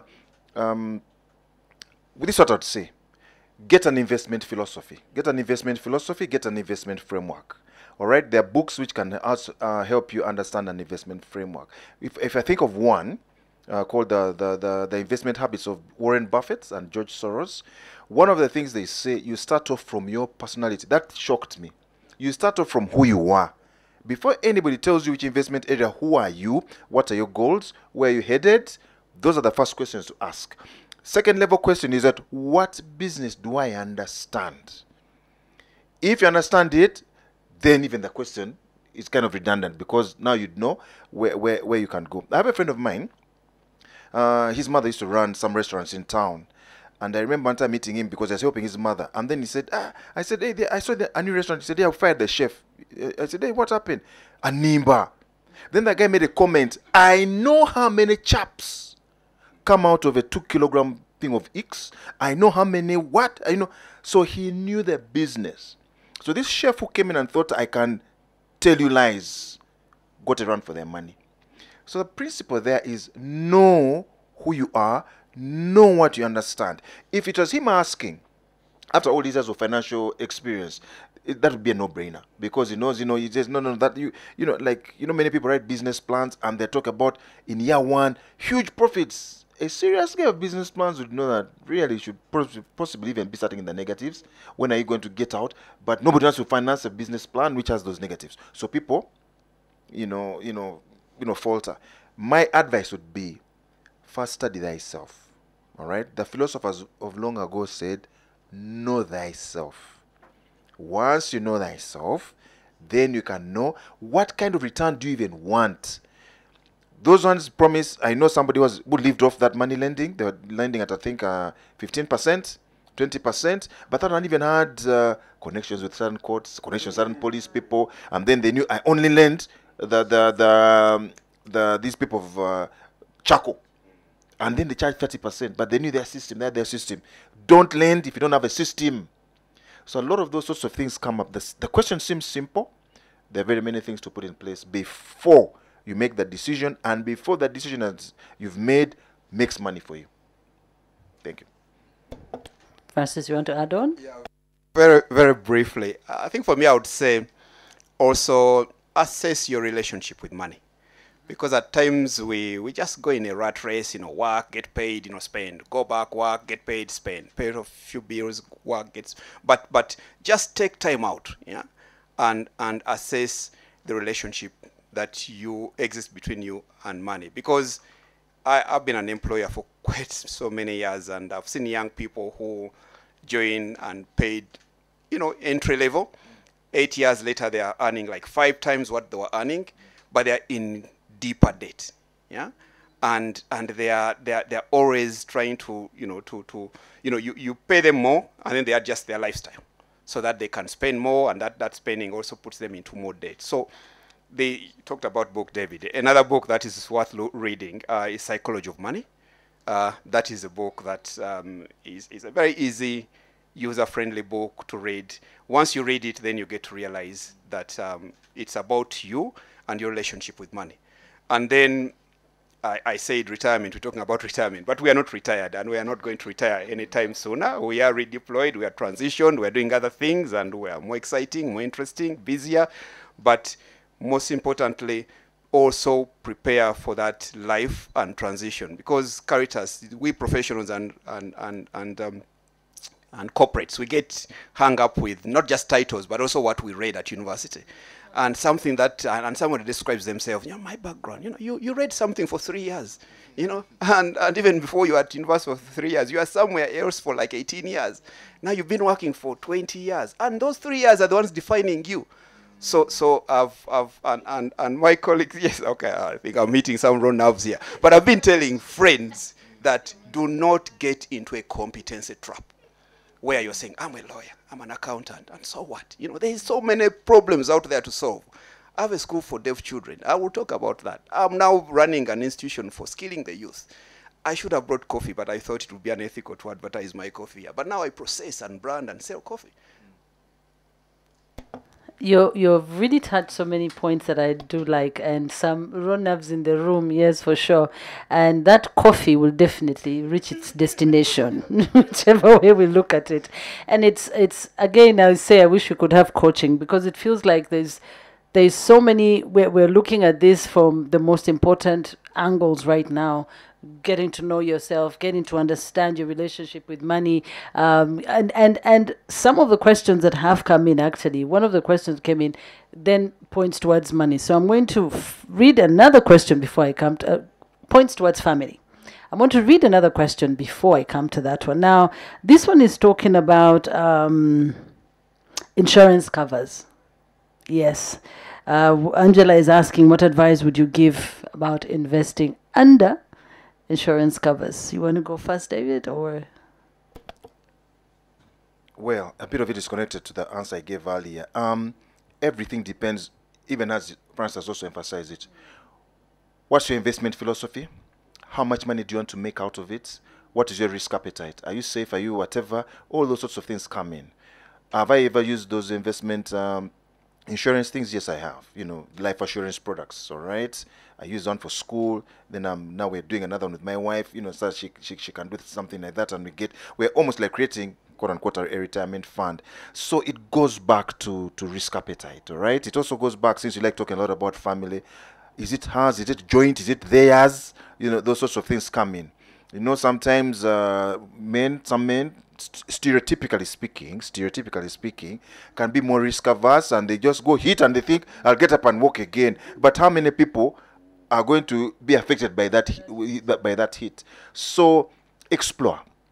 Earlier on, Francis mentioned this term, return on investment. That is very critical.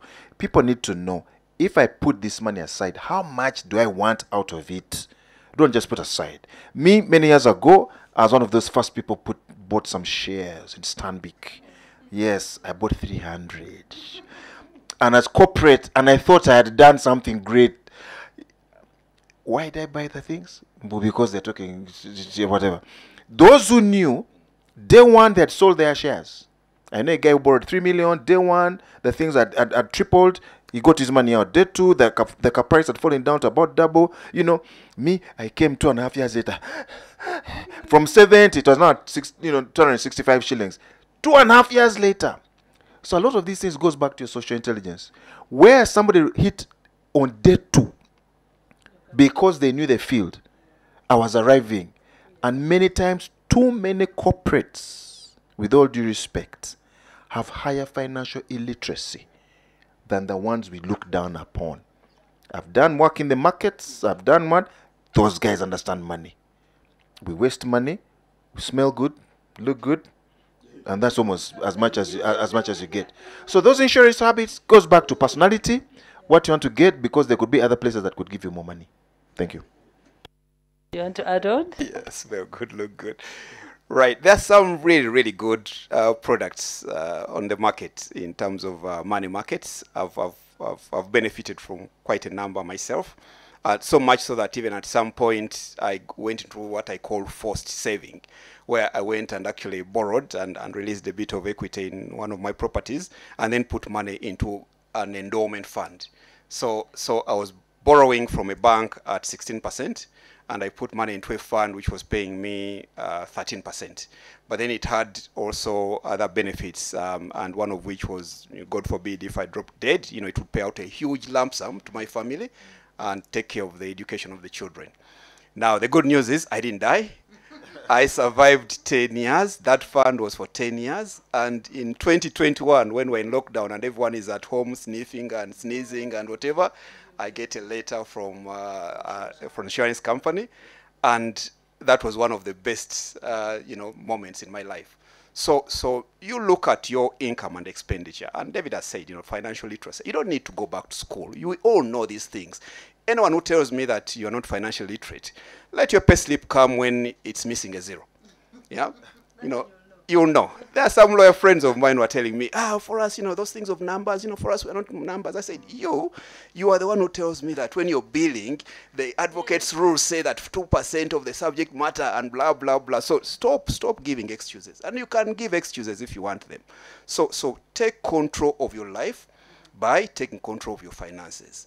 And retirement is all about planning for your life. Money is just, as I said, it's just an enabler. It's such a small thing, It's a big thing in the big scheme of things. And I say, if money can't buy you happiness, it can buy you the things that make you happy. Yeah, but it's an enabler and involve your family. And I think that's where we're going now. That's sure. That's exactly where we're going to. An enabler. I like the way you've put it. People get so engrossed in money, and they forget to look at the bigger picture.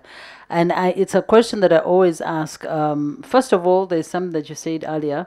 I think it's you, France, that said it. Finding your why. When you find your why, I remember they told us about this long ago. Finding your why then helps you, then it drives you, it kind of then energizes you, it kind of points you in the direction, or it just kind of gives you a formula on what you need to do. It kind of sheds light on things when you kind of find a focus, or is it bearing, when you know your why. But when we speak of why, you make the money and all that, the bigger picture, there's always a family member somewhere. You may not have children, you may not be married, but there is somehow a relation that you at the end of the day, if you were to drop dead, God forbid, then who then takes on all the wealth you've worked for? So there's family involved. And it's a very sensitive place to go to. So I'm going to ask a couple of questions, and I think I'm going to ask them at once because of time. First of all, couples. Being able to work with your partner. I've had you, Francis, talk about it, David as well, mentioning your wives involved in what you're doing. It almost feels like your wives know your money. It is not that thing of your money is my money, my money. It's even confusing how it all sounds. But yes, it almost feels like there's transparency, and it's something that I have noticed in relationships, because I work with my partner, and it's just the transparency in finances is such a huge thing, and it's almost the beginning of most of the issues when we don't know what the other is making. I don't know if it's that important, but for you to be able to succeed, I believe your family should be involved. We're talking about wife. We're talking about, let's first talk about the wife being involved, because she's meant to be your support. You're meant to be working together. I feel she's supposed to be at least involved.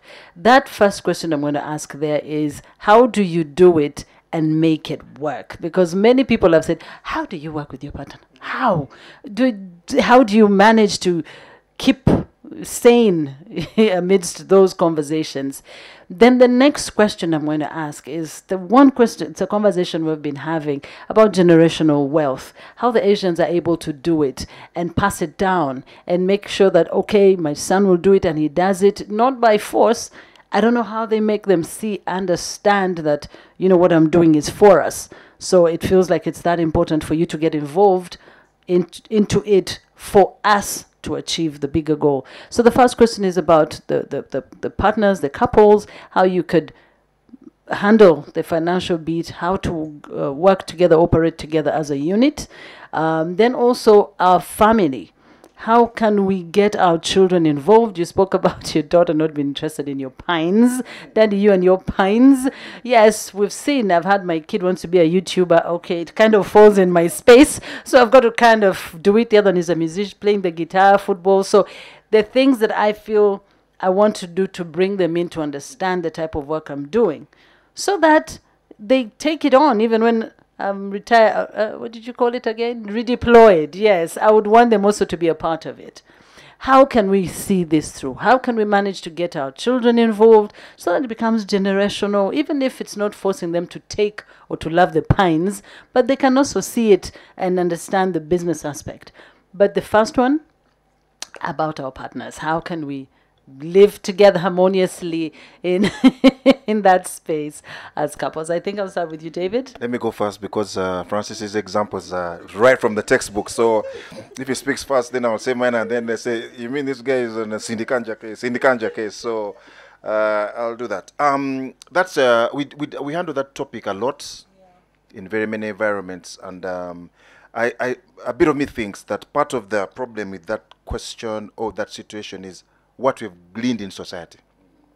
We think that the guy is the hunter, the person brings in the money, and then either the people spend or he gets a bit of it. You know, there's also this discussion of Izakameza. And that discussion has become so rampant. People crack jokes on it, they sing about it, but what they don't realize, it is reinforcing a negative issue that the money belongs to somebody and he marries you and just gives you a bit. You know, there's many years ago, I think a CEO magazine came out where it put out people's salaries. And then wives are saying, "You mean the man gets? Where is it all going?" All right? But one of the things I also learned a little bit of psychology is this. Men are individualistic. All right, stereotypically speaking, women are partnership. So even sometimes they can think, without telling you, that they have your money is their money, you know. And men, you know, it's almost like they need to invite you in their space. So that's where some of those battles basically come from. But also sometimes I found that interests differ. There are some people, like he also talked earlier, people say we don't understand money things. And sometimes you can also get those in couples. When one person thinks, I don't understand, and when the figures come, then they get, you know.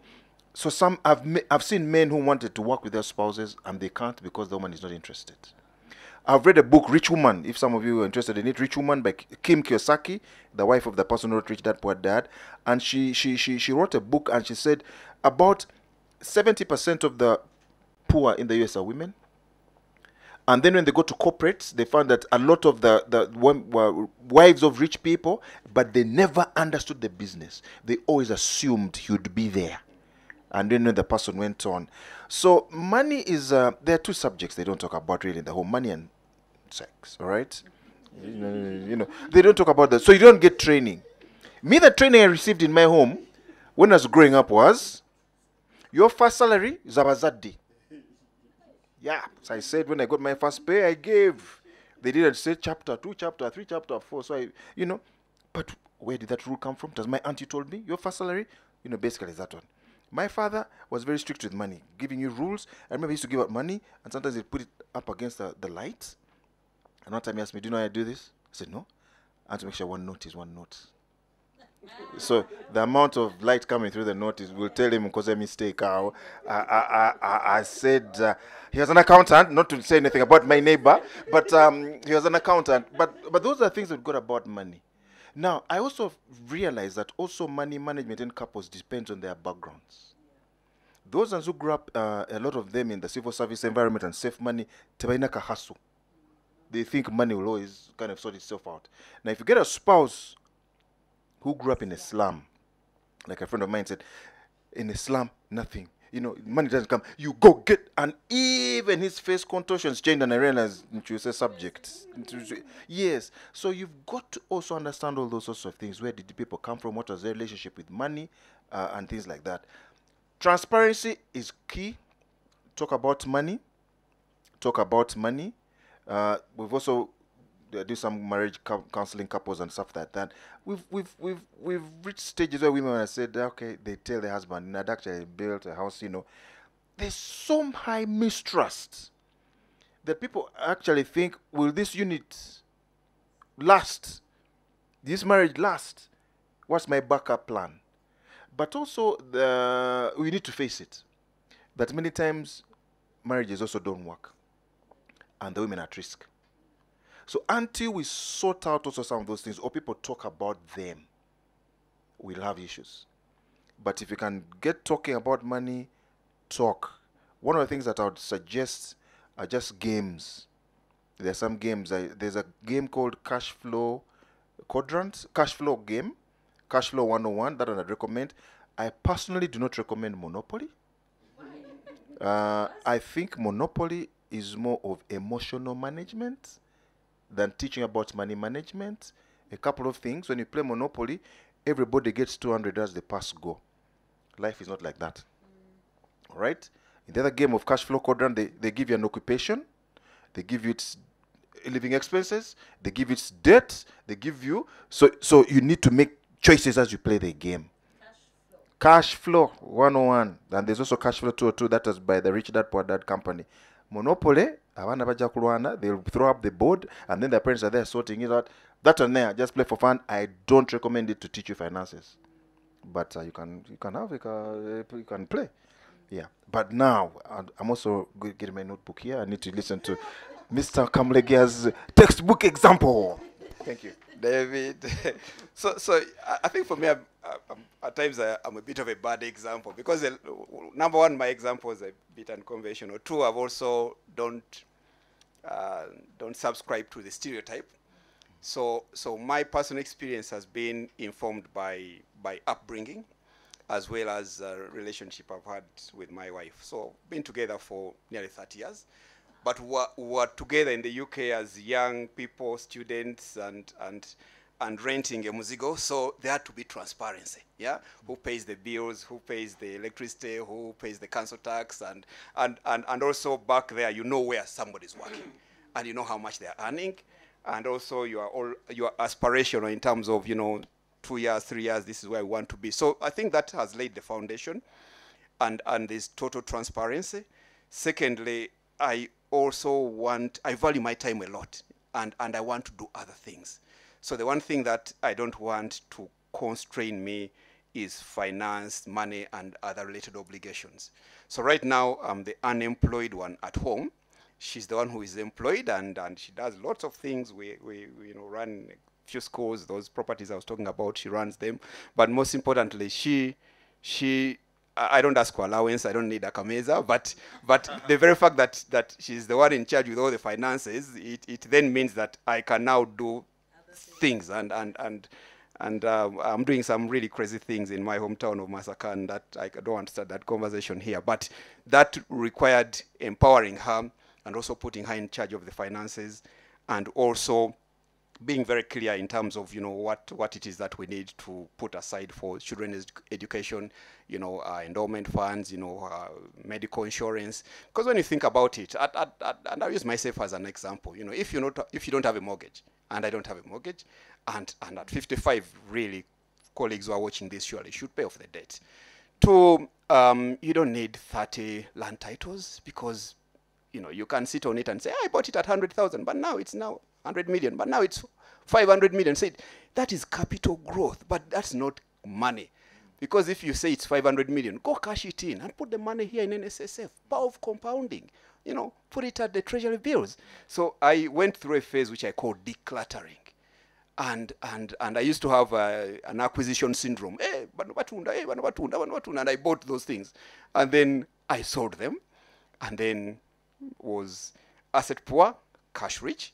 And then I deployed my cash to be able to generate income, which then meant I can walk away from PwC, and then I can go to Masaka and do some really interesting things that are very fulfilling to me as a person, but also transformational to the community. And I can now be called a Mutaka, because son of the soil, because those are the things that matter to me. So my advice is be transparent with your partner. Because I said, why do you work? You know, you work so hard, and you're hiding those things, and you're hiding them, and you're hiding them. I've been part of estates and resolving things. I said, why didn't this guy tell the wife that these things existed? Yeah. So it's not worth it. Yeah. And in conclusion, I had an experience when I was leaving PwC. We had a big party and invited lots of people. You were not in town, you should have come. But yeah. So I then had my daughter, Grace. She's 16, she's doing her exams. Actually, yeah, Sunday is her birthday. So Grace used to joke at home, and I think she wasn't joking. She said she would inherit PwC. So I told Grace, but actually this is not a family business. You cannot inherit PwC. Mr. Mayanja Uthman here is the new boss, but guess what? Nothing stops you from a member a few years from now. Reason why I say that is our children, when they go to school there, they describe their thing, yeah? You know, Apollo's daughter might say, hey, well, my dad is in NSSF, Yafe. Eh? And I've got another friend of mine who works for IFC. And I say, yeah, the daughter is a good friend of my daughter. You know, yeah, for them, IFC are away. Another daughter they had handy. You can come to Sachi's restaurant. You know, it's theirs. So the children become identified with your place of work. And when you leave, not only are you going to struggle in terms of not having an address and also not having a title, which they were trying to give me here, which I declined respectfully, they are also going now that you're no longer in PwC, so how do you explain to our friends at school where you work? You know, now that you are deployed, what do we say? Eh? I say, so that also is an aspect. Your job just is one their comment job. on that. Yes. That also kills esteem. You know, even sometimes when you're going to Kwanjula and then everybody says finance director, MTN, what, Airtel, then somebody says Nekolida Junkie, then people kind of stoop over and they kind of even wonder, how did that guy get into this entourage? Now, believe you me, those thoughts are going to run through many of the people who are going to retire in the next 12 months. In fact, for some of them, I would just recommend read some personal development books on transitioning and also self-awareness and management. It's real. And now they could laugh and be the other end and say, not me, until you get there and you have no title. I told you my story, but yeah. Please, let's take that seriously. I told you 2 hours are going to be not enough. They're just so short. Time has flown by. Before we forget, happy birthday in advance to Grace. Temuntu ise kupate, na it's okay. Happy birthday in advance. And I feel like this conversation needs to continue. I feel like there's so much we have not yet covered. Many of your questions that are not answered, but Headmaster is going to tell us how we can follow up on that conversation. I know you still have many questions. But for me, it has been a total pleasure to have the two gentlemen here. It's been laughter, it's been lessons, and ngawe bagambo kwiga tekugwayo. I'm sitting with, you see, but I'm learning notebooks. They were writing. Me, I thought they were doodling. Wapi, they're writing, taking notes. So I hope you've also taken some notes. But if you do have questions, make sure you keep them incoming on the NSSF platforms across. But I thank you so much, gentlemen. I have increased on my social capital. I'm doing good. I've got people to talk to. And before I hand over to Mr. Headmaster, if anyone wanted to talk to either of you gentlemen or reach out to you on our social media and to read digital, even if you are Silver Surfers, I'm assuming you are Silver Surfers. So where can they reach you? How can they reach you? How they want to know more? Because this lesson is not enough. Learning, it never gets finished, really. Never ends. So where can they reach you? Are you on social media? David as well, if you can tell our viewers. Yes, I'm on social media, but looking at my age as well, I prefer to give an email. And the reason for that is that, you know, sometimes when people get you now, they want an answer now. And if you're busy, they could get discouraged. So maybe I can leave an email. Do I give it to the headmaster? Do I say it out here? I can say it out here. It is KABI, the first 4 letters of Kabiswa, KABI, David @hotmail.com. So it's kabidavid@hotmail.com. And then for the sake of people like Headmaster who are laughing, I upgraded it. Also, there's an equivalent of kabidavid@gmail.com. Yeah, people kept saying, you know, I said, when all you guys left, the email became faster. But they still kind of think, what? You know? Yeah, so I have both. So get me there. Because then we can explain and talk, and then after, if it's something that needs conversation, I can call you back and things like that. Thank you very much. Thank you so much. You guys, thank you for cracking us up this morning. And to you, Francis, where can they reach you? Also Hotmail or? Yes, I'm actually on iCloud. If that helps. Of course, weren't I surprised? Of course. So F for Francis, X for Xavier, FX Kam, KAM, at iCloud.com. Thank you very, very much, gentlemen, and all of you for following us through this webinar. And I hope you've learned a thing or two. I will hand it back right to our headmaster, sir. Thank you so much. I also don't have an email, by the way, apart from the work email. But thank you so much, Caritas. Thank you so much, Francis. Thank you so much, David. We are going to do something we have not done before, and this is the bit about me doing this, being the headmaster of this class, is I make the rules. So you are the just receive the rules. So I'm going to do an extra 15 minutes. It's going to be called extra time.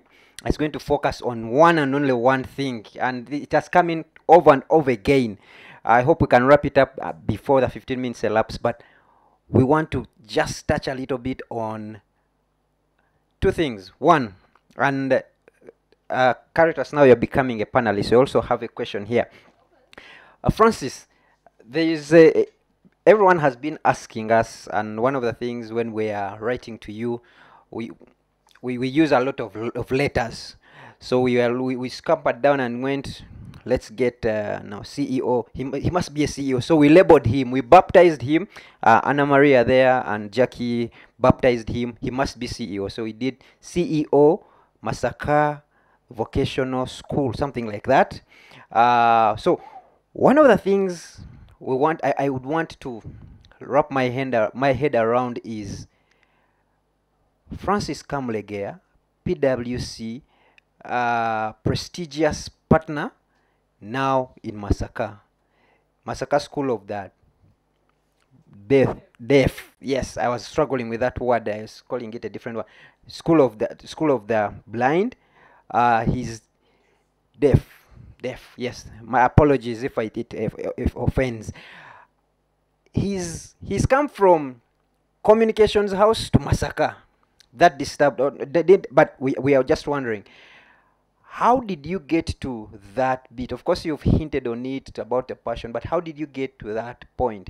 But also one fact, my team calls it fun fact about Francis Kamlegea. They tell me he's a mascot on weekends. On weekends, he's a mascot. When you go to time to play, you will find he's the one doing the mascot. He's the Father Christmas. He's the father. So it's the Mickey Mouse. We need to understand, and this is one of the things that's what we call living in retirement. And we wanted to get a little bit, your redeployment. We want to get a little bit of that inside story, your that journey. If you can just wrap around some things there, that personal journey about how that time is happening for you. Francis.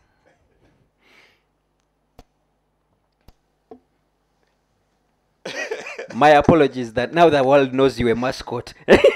So when you say Mickey Mouse moving around, stop and ask it. Might be Francis. Okay, let's start with the school for the deaf. So that's a school we set up in 2005. So it's been going for the last 18 years. And I did hint a bit about my background and training, but I left Makerere University in 1990 and went to the UK. And since now this is like coming out, let me come out even a bit more. So at the university I studied agriculture, so I've got a degree, Bachelor of Science in Agriculture. I always get asked then, how did you end up in finance? And said, what do you mean that? But that's a story for another day. So after graduating, and I grew up in Masaka in a rural village, and agriculture, we are were just farmers, and even I'm now a farmer right now.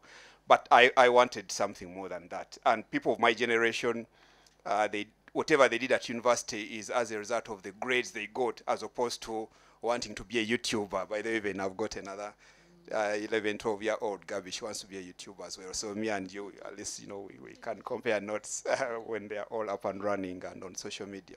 So I spent 10 years in the UK, and then when I came back, a lot of my friends who I was working with in the city of London were quite keen to find out how I'm adjusting. And that's when people say, oh, you've gone back to Africa. I said, no, actually, I've gone to Uganda. It's my home country. I'm not in Africa. It's Uganda. And I insisted, just like I insisted with that CEO title. And then eventually they got to know that actually Uganda is Uganda. It's not, I'm not in Africa. And then later on, they were quite keen to see how I was going on. But I was in PwC because I was working with PwC UK. So I went to Masaka, which is my hometown, is city now. And I really wanted to give back and do something impactful and transformational.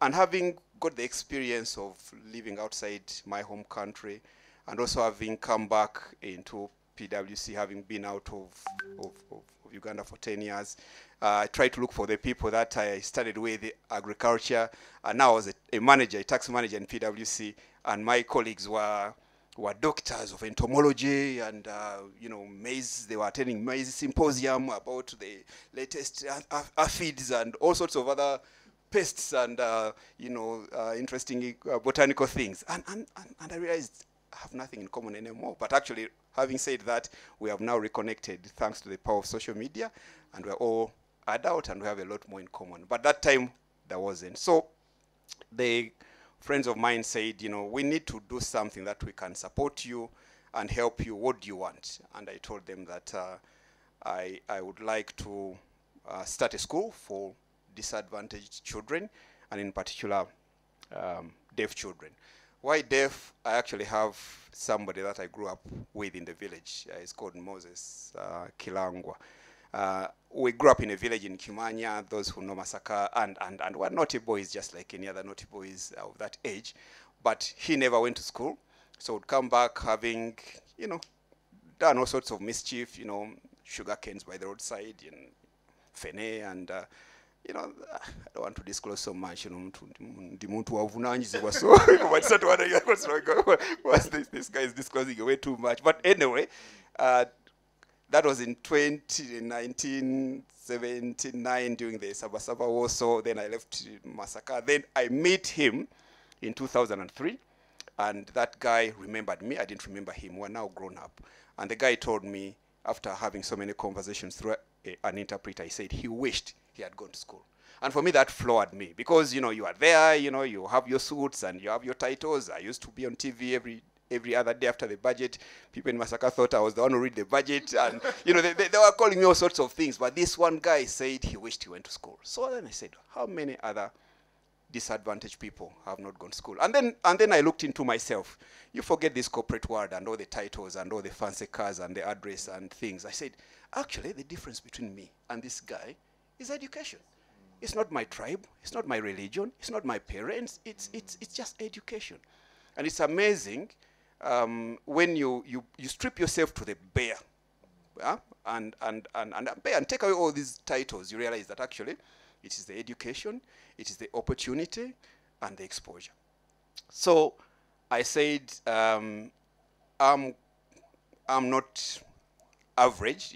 I think I earn a bit more than lots of other people, and for that matter, I'm going to do something that is going to be impactful, and most importantly, will stay even after I'm gone. Hence, in 2003, we set up a school. In 2005, we got funding from those friends of mine in the UK. 2008, they stopped funding the school. By that time, I was in Kenya, I think. And we had 58 children.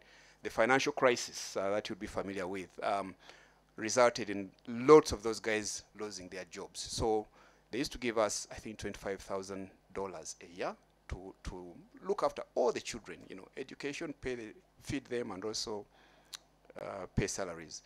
And they stopped, just like that. because they had even lost their jobs. Some of them even committed suicide. It was really, really sad. You know, there's some really good friends of mine in the city of London. So I then tell the teachers, we call a parents meeting and tell the parents, you have to start paying school fees. And in 2009, the school which closed with 78 children, we opened with 22. And then I tell the teachers, please go and get those children back so that they can say that they cannot pay school fees. And our school fees is 260,000 shillings a term. 260,000, a boarding school. So I was here, you know, looking at my children go to Rainbow International School. I look at that invoice. And then I look at 58 children who have not come to school, who would have been okay if I never brought them into this environment. Because as far as they were concerned, society had given that on them. Even their mothers and parents and guardians used to call them Kasiru. And then I said, no, that cannot be. Let's ensure that you get education. And I had to look into myself as a human being, as a Christian, as a parent, and also looked at how I was spending my money. And I say, I think the one thing that I know I can do and I should do is to carry this, you know, burden. Because how can somebody who was in the city of London giving me £2,000 to educate a child from Chamliva, from Kalisizo, suddenly stop, and that child now is not going to have an education? So this dependency syndrome, you know, we think donors are white people from outside countries. So I said, no, that is not going to happen. And I talked about, you know, speaking to the family. I spoke to my wife. I think she was still in the UK by then. And I said, I'm going to do this, and we're going to do it. Then I trained and even got a bit more money. Then we got the teachers, went to Chambo, got sign language interpreters. To cut the long story short, we have educated over 1,262 children, providing them education at our Masaka School for the Deaf. And that school, running that school, cost about 7 million shillings a month. The government pays school fees for teachers, which is the equivalent of about, I think, 2.8. I have a farm. I grow coffee. All the money from the coffee goes to the school. I have fish ponds. Somebody was saying, you know, they are retired. What keeps them busy? I've got 8 fish ponds. There's over 40,000 tilapia and catfish in there, and all the money goes to the school. But most importantly, this other endowment fund I talked about earlier on, once it matured, and I looked at the gap between what happens to them when they finish primary school, and also the small vocational training that we had given them, and those who had got really good skills and now they earn a living independently, we decided to set up a vocational training institute. So we have what I would call a world-class vocational training institute. It's Masaka Vocational Training Institute. Masaka VTI is the website. And it gives priority to children with special needs, but also to ensure that we generate income. We also admit all other children. So for me, the story is you really have to have something beyond just you and your immediate family. But most importantly, you must have also something that goes beyond just the 8 to 5, because I think, you know, they call it purpose. You really need to have something that is deeper than just your job, than your vocation. And all said and done, how do you want to be remembered? Because at the end of the day, we'll all die. And we fear death, but actually what we fear most is being remembered. That's why you see people building buildings and putting names on their buildings to be remembered. That is not the way to do. You do something that is impactful, that has meaning, that has significance, and that is going to last. And when you're gone, and hopefully then you, whatever mistakes you've done here on earth, you hope that when St. Peter's welcomes you, says, you know what, you're only human, but come in, sit here. Thank you so much. I am still coming back to the mascot. You have not dodged it yet. Thank you so much. I would have missed that. It is worth my extra time.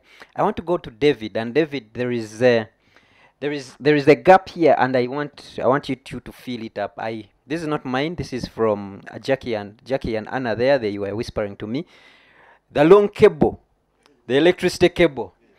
when life got you to that point of the long electricity cable, you know, people can be moving around with suits and you think they have never really gotten problems. Like you're seeing problems, but the long cable, the 3K lunch, how did you get out of it, and what's that? You know, my one of my good friends tells me you need to grow through, not go through problems, but grow through problems. So I would now say that you have grown through that problem. Mind sharing, how did you grow through that? Yeah, I can keep it brief. It was an eye opener. Of course, as I shared, first of all, I had a good workmate. I mean, the neighbor was a former workmate, and in my mind, I also kept wondering, what is he thinking? Is he thinking that I took a bad decision to get out of work early? So I did that twice. All right. You know, when the good thing, water, you can, kulembek and stuff like that. How did I get out? It's interesting that you can call it fate, you can call it belief. How I got out of that, I think, was a good thing. When I remember talking to somebody and he said, "Hey, where have you been? I've been looking for you." All right, let me first tell you some of the challenges in that period. Somebody met me and said, "Hey, man, you have lost weight." All right. So I felt the honorary thing to do was to tell them what I was going through. So I was starting them, and then the guy interjected, "Man, that exercise regime is working very well." So I said, "That's what he thinks. I'll keep my story to myself. I'll take that. I'll keep my story, to myself." But how I got out of it from the financial perspective was the whole element of somebody told me, "We've been looking for a consultant for 6 months, and we have failed." And my mind, it clicked. 6 months in Kampala. Then I knew that while I was going through all this kind of thing, there's this, God was watching over me and stuff like that. So I got out of, but there, habits had changed. I'd even learned how to pray. When you take a breakfast, bread and a piece of bread, you say, "May it last till 5 p.m." Those things are lasting till 5 p.m. and it would do so. So I remember one time sharing with somebody and said, "These prayers of give us this day bread are for real." And the guy looked at me as though, "You mean you're just finding it out?" And I realized, wrong number. That I can't understand is not hit zero. Okay? But it does that consulting thing. As in that thing for 8 months. 8 months. Just, moving around. And I knew in that period, you can't visit anybody who's working because they're busy. You can't go and hang out at a cafe because you have to pay. You can't, and suddenly realize how much money you need to actually keep going. Things that you took for granted when you were in the workplace. But it's consulting that took me out, and that's when I also decided I would also become an SME. They will know me for this particular thing. I chose that thing, mastered in that thing, break it down to the points that people can understand. So I do a lot of strategic planning. Let the cleaners be there, however complicated, I must break it down. Move away from these strategic plans where everybody leaves feeling silly. Man, they didn't understand this. So yeah, that's what basically is keeping me out there. Another good thing, my wife, if she had done those sorts of things, maybe I would have collapsed. That's where you get this quiet support. So was she quiet because she was in shock? Was she quiet because she was in support? But whatever happened, she hung in there. All right. But of course, the children, as I told you earlier, they started asking those questions. So I knew you dress up smart. You go and sit in. So I remember one time my wife came back and said, the son man said, your husband reads a lot. When I'm meeting somewhere, so he must have read for 3 hours. She said, he reads a lot. Basically, at that stage, what could I do? You must read. And that's when I knew Oasis, live starts at 11. So go there at 7:30, you can read. Then 11 people start coming. Do you want a soda? Then I need time to go. Go where? So there's some of those hard, sorts of situations. But for me, it was training ground. When I started doing consulting, some of the people in the market, I understand them. I don't play around with things like money. These things of being extravagant that I need to. No. Even when I started going into volunteering someplace, because I knew where I'd come from, So I use those sorts of experiences to connect with people and help them move to where they're doing. But passion is key. His was school and stuff like that. Now my passion is social business. These NGOs which have this mentality that somebody needs to give you money. No, you do a social thing and let businesses support the social thing. That's the only way to be gone forever, never, never. Thank you. Thank you, David. And Caritas, I have not saved you. I know I could see you were wondering. You're saying this time should go, this time, this extra time. Yeah, there was this extra time on extra time. One of the things that has come out boldly here is the social capital. And one of the things I keep telling people here is social, it can be social, but it may not also be capital. Because I have shared my story of when I was trying to raise capital and I looked around all my social circle and couldn't even raise $1 million out of them, but they were there. But it is key to define that social capital. And and this morning, one of the things, and please, when you are writing your book, those times when you are the Opera of Uganda, please remember to mark this. One of the things Headmaster Sir has exposed you to is this capital. Kindly, if you could share in a minute, how would someone pick and utilize capital that they get, the networks that they get exposed to on a daily for their retirement? I guess first of all, is understanding. We still have to go back to understanding your why. You know, what is it that you want for your own life? Because if you don't understand what you want or where you want to head to, then you will not even notice that social network. You know, you'll not notice the social capital that surrounds you. So it is first of all understanding what you want to do, where you want to go, and then in that you will then figure out what kind of support do you want, what kind of people would you want to network with, but then also just being able to talk to, people sometimes misunderstand the social capital. They literally interpret it to money. When they see social capital, they see money. They kind of interpret it that way directly, and yet sometimes that's not how it works. Sometimes, one person could lead you to another or to a place that you probably need to be, or even your social capital could create an aha moment for you just from the conversations that you have. Like the gentlemen here today, I've been talking to them and I realized the journey that I've taken, which is also in still in social work, other than creating content, there is also the social area that I work in, where it's, I was talking to David and telling him what we're getting into, which is skilling young children and, farming as well. I was telling Kamlega here that I'm also going into farming. So yes, it is the conversations that I had with the gentleman this morning that with David I got an aha moment, and then with Kamlega I'm like, oh good. So we now know where to take our kids. We're going to go to his farm. I have David there. He's been in the NGO space, which is where I'm going to. He understands it. I'm also going to learn from him. That will translate eventually into the financial beat that people start with. It may not just necessarily start with that, not always. It is just realizing what you want to do, where do you want to go, and God always places people in your path. You just have to be able to, that spirit of discernment, to know who it is that you're going to be able to work with, or who will hold your hand for the next steps that you have to take in your life. So I have the two gentlemen here. Mbesi Bieko, by the way. Yeah. Tebali regular. At all. Thank you so much. Thank you so much, Caritas. Thank you so much, Francis. Thank you so much, David. One of the things, and next time please do not feel shy, because there's going to be a next time. Kindly carry the coffee. One of the things we do here is, as NSSF, you are our members, and we would want to expose you to other members. Whatever you have, and one of the things we let happen in the chat box is we let people advertise whatever they have, because it's about the networks. NSSF will be of purpose to you if it can expose your product to other members. Then you grow, and then you pay more NSSF for more employees. So it's a win-win for all of us. We appear like we are doing it but we know what we are also after. But when you think about coffee, I have a second name that I've added to my list on top of after Kabushenga's name, and I have added Kamlegea. Please, coffee, reach to him. Time to play. If you are in search of a mascot, you are in search of Mickey Mouse, you are in search of a place where you can take your children over the weekend, time to play. And when you are there, just know that you know the big people. David here. David, there is a conference coming up. I have seen you feature on that conference. Yes, I think.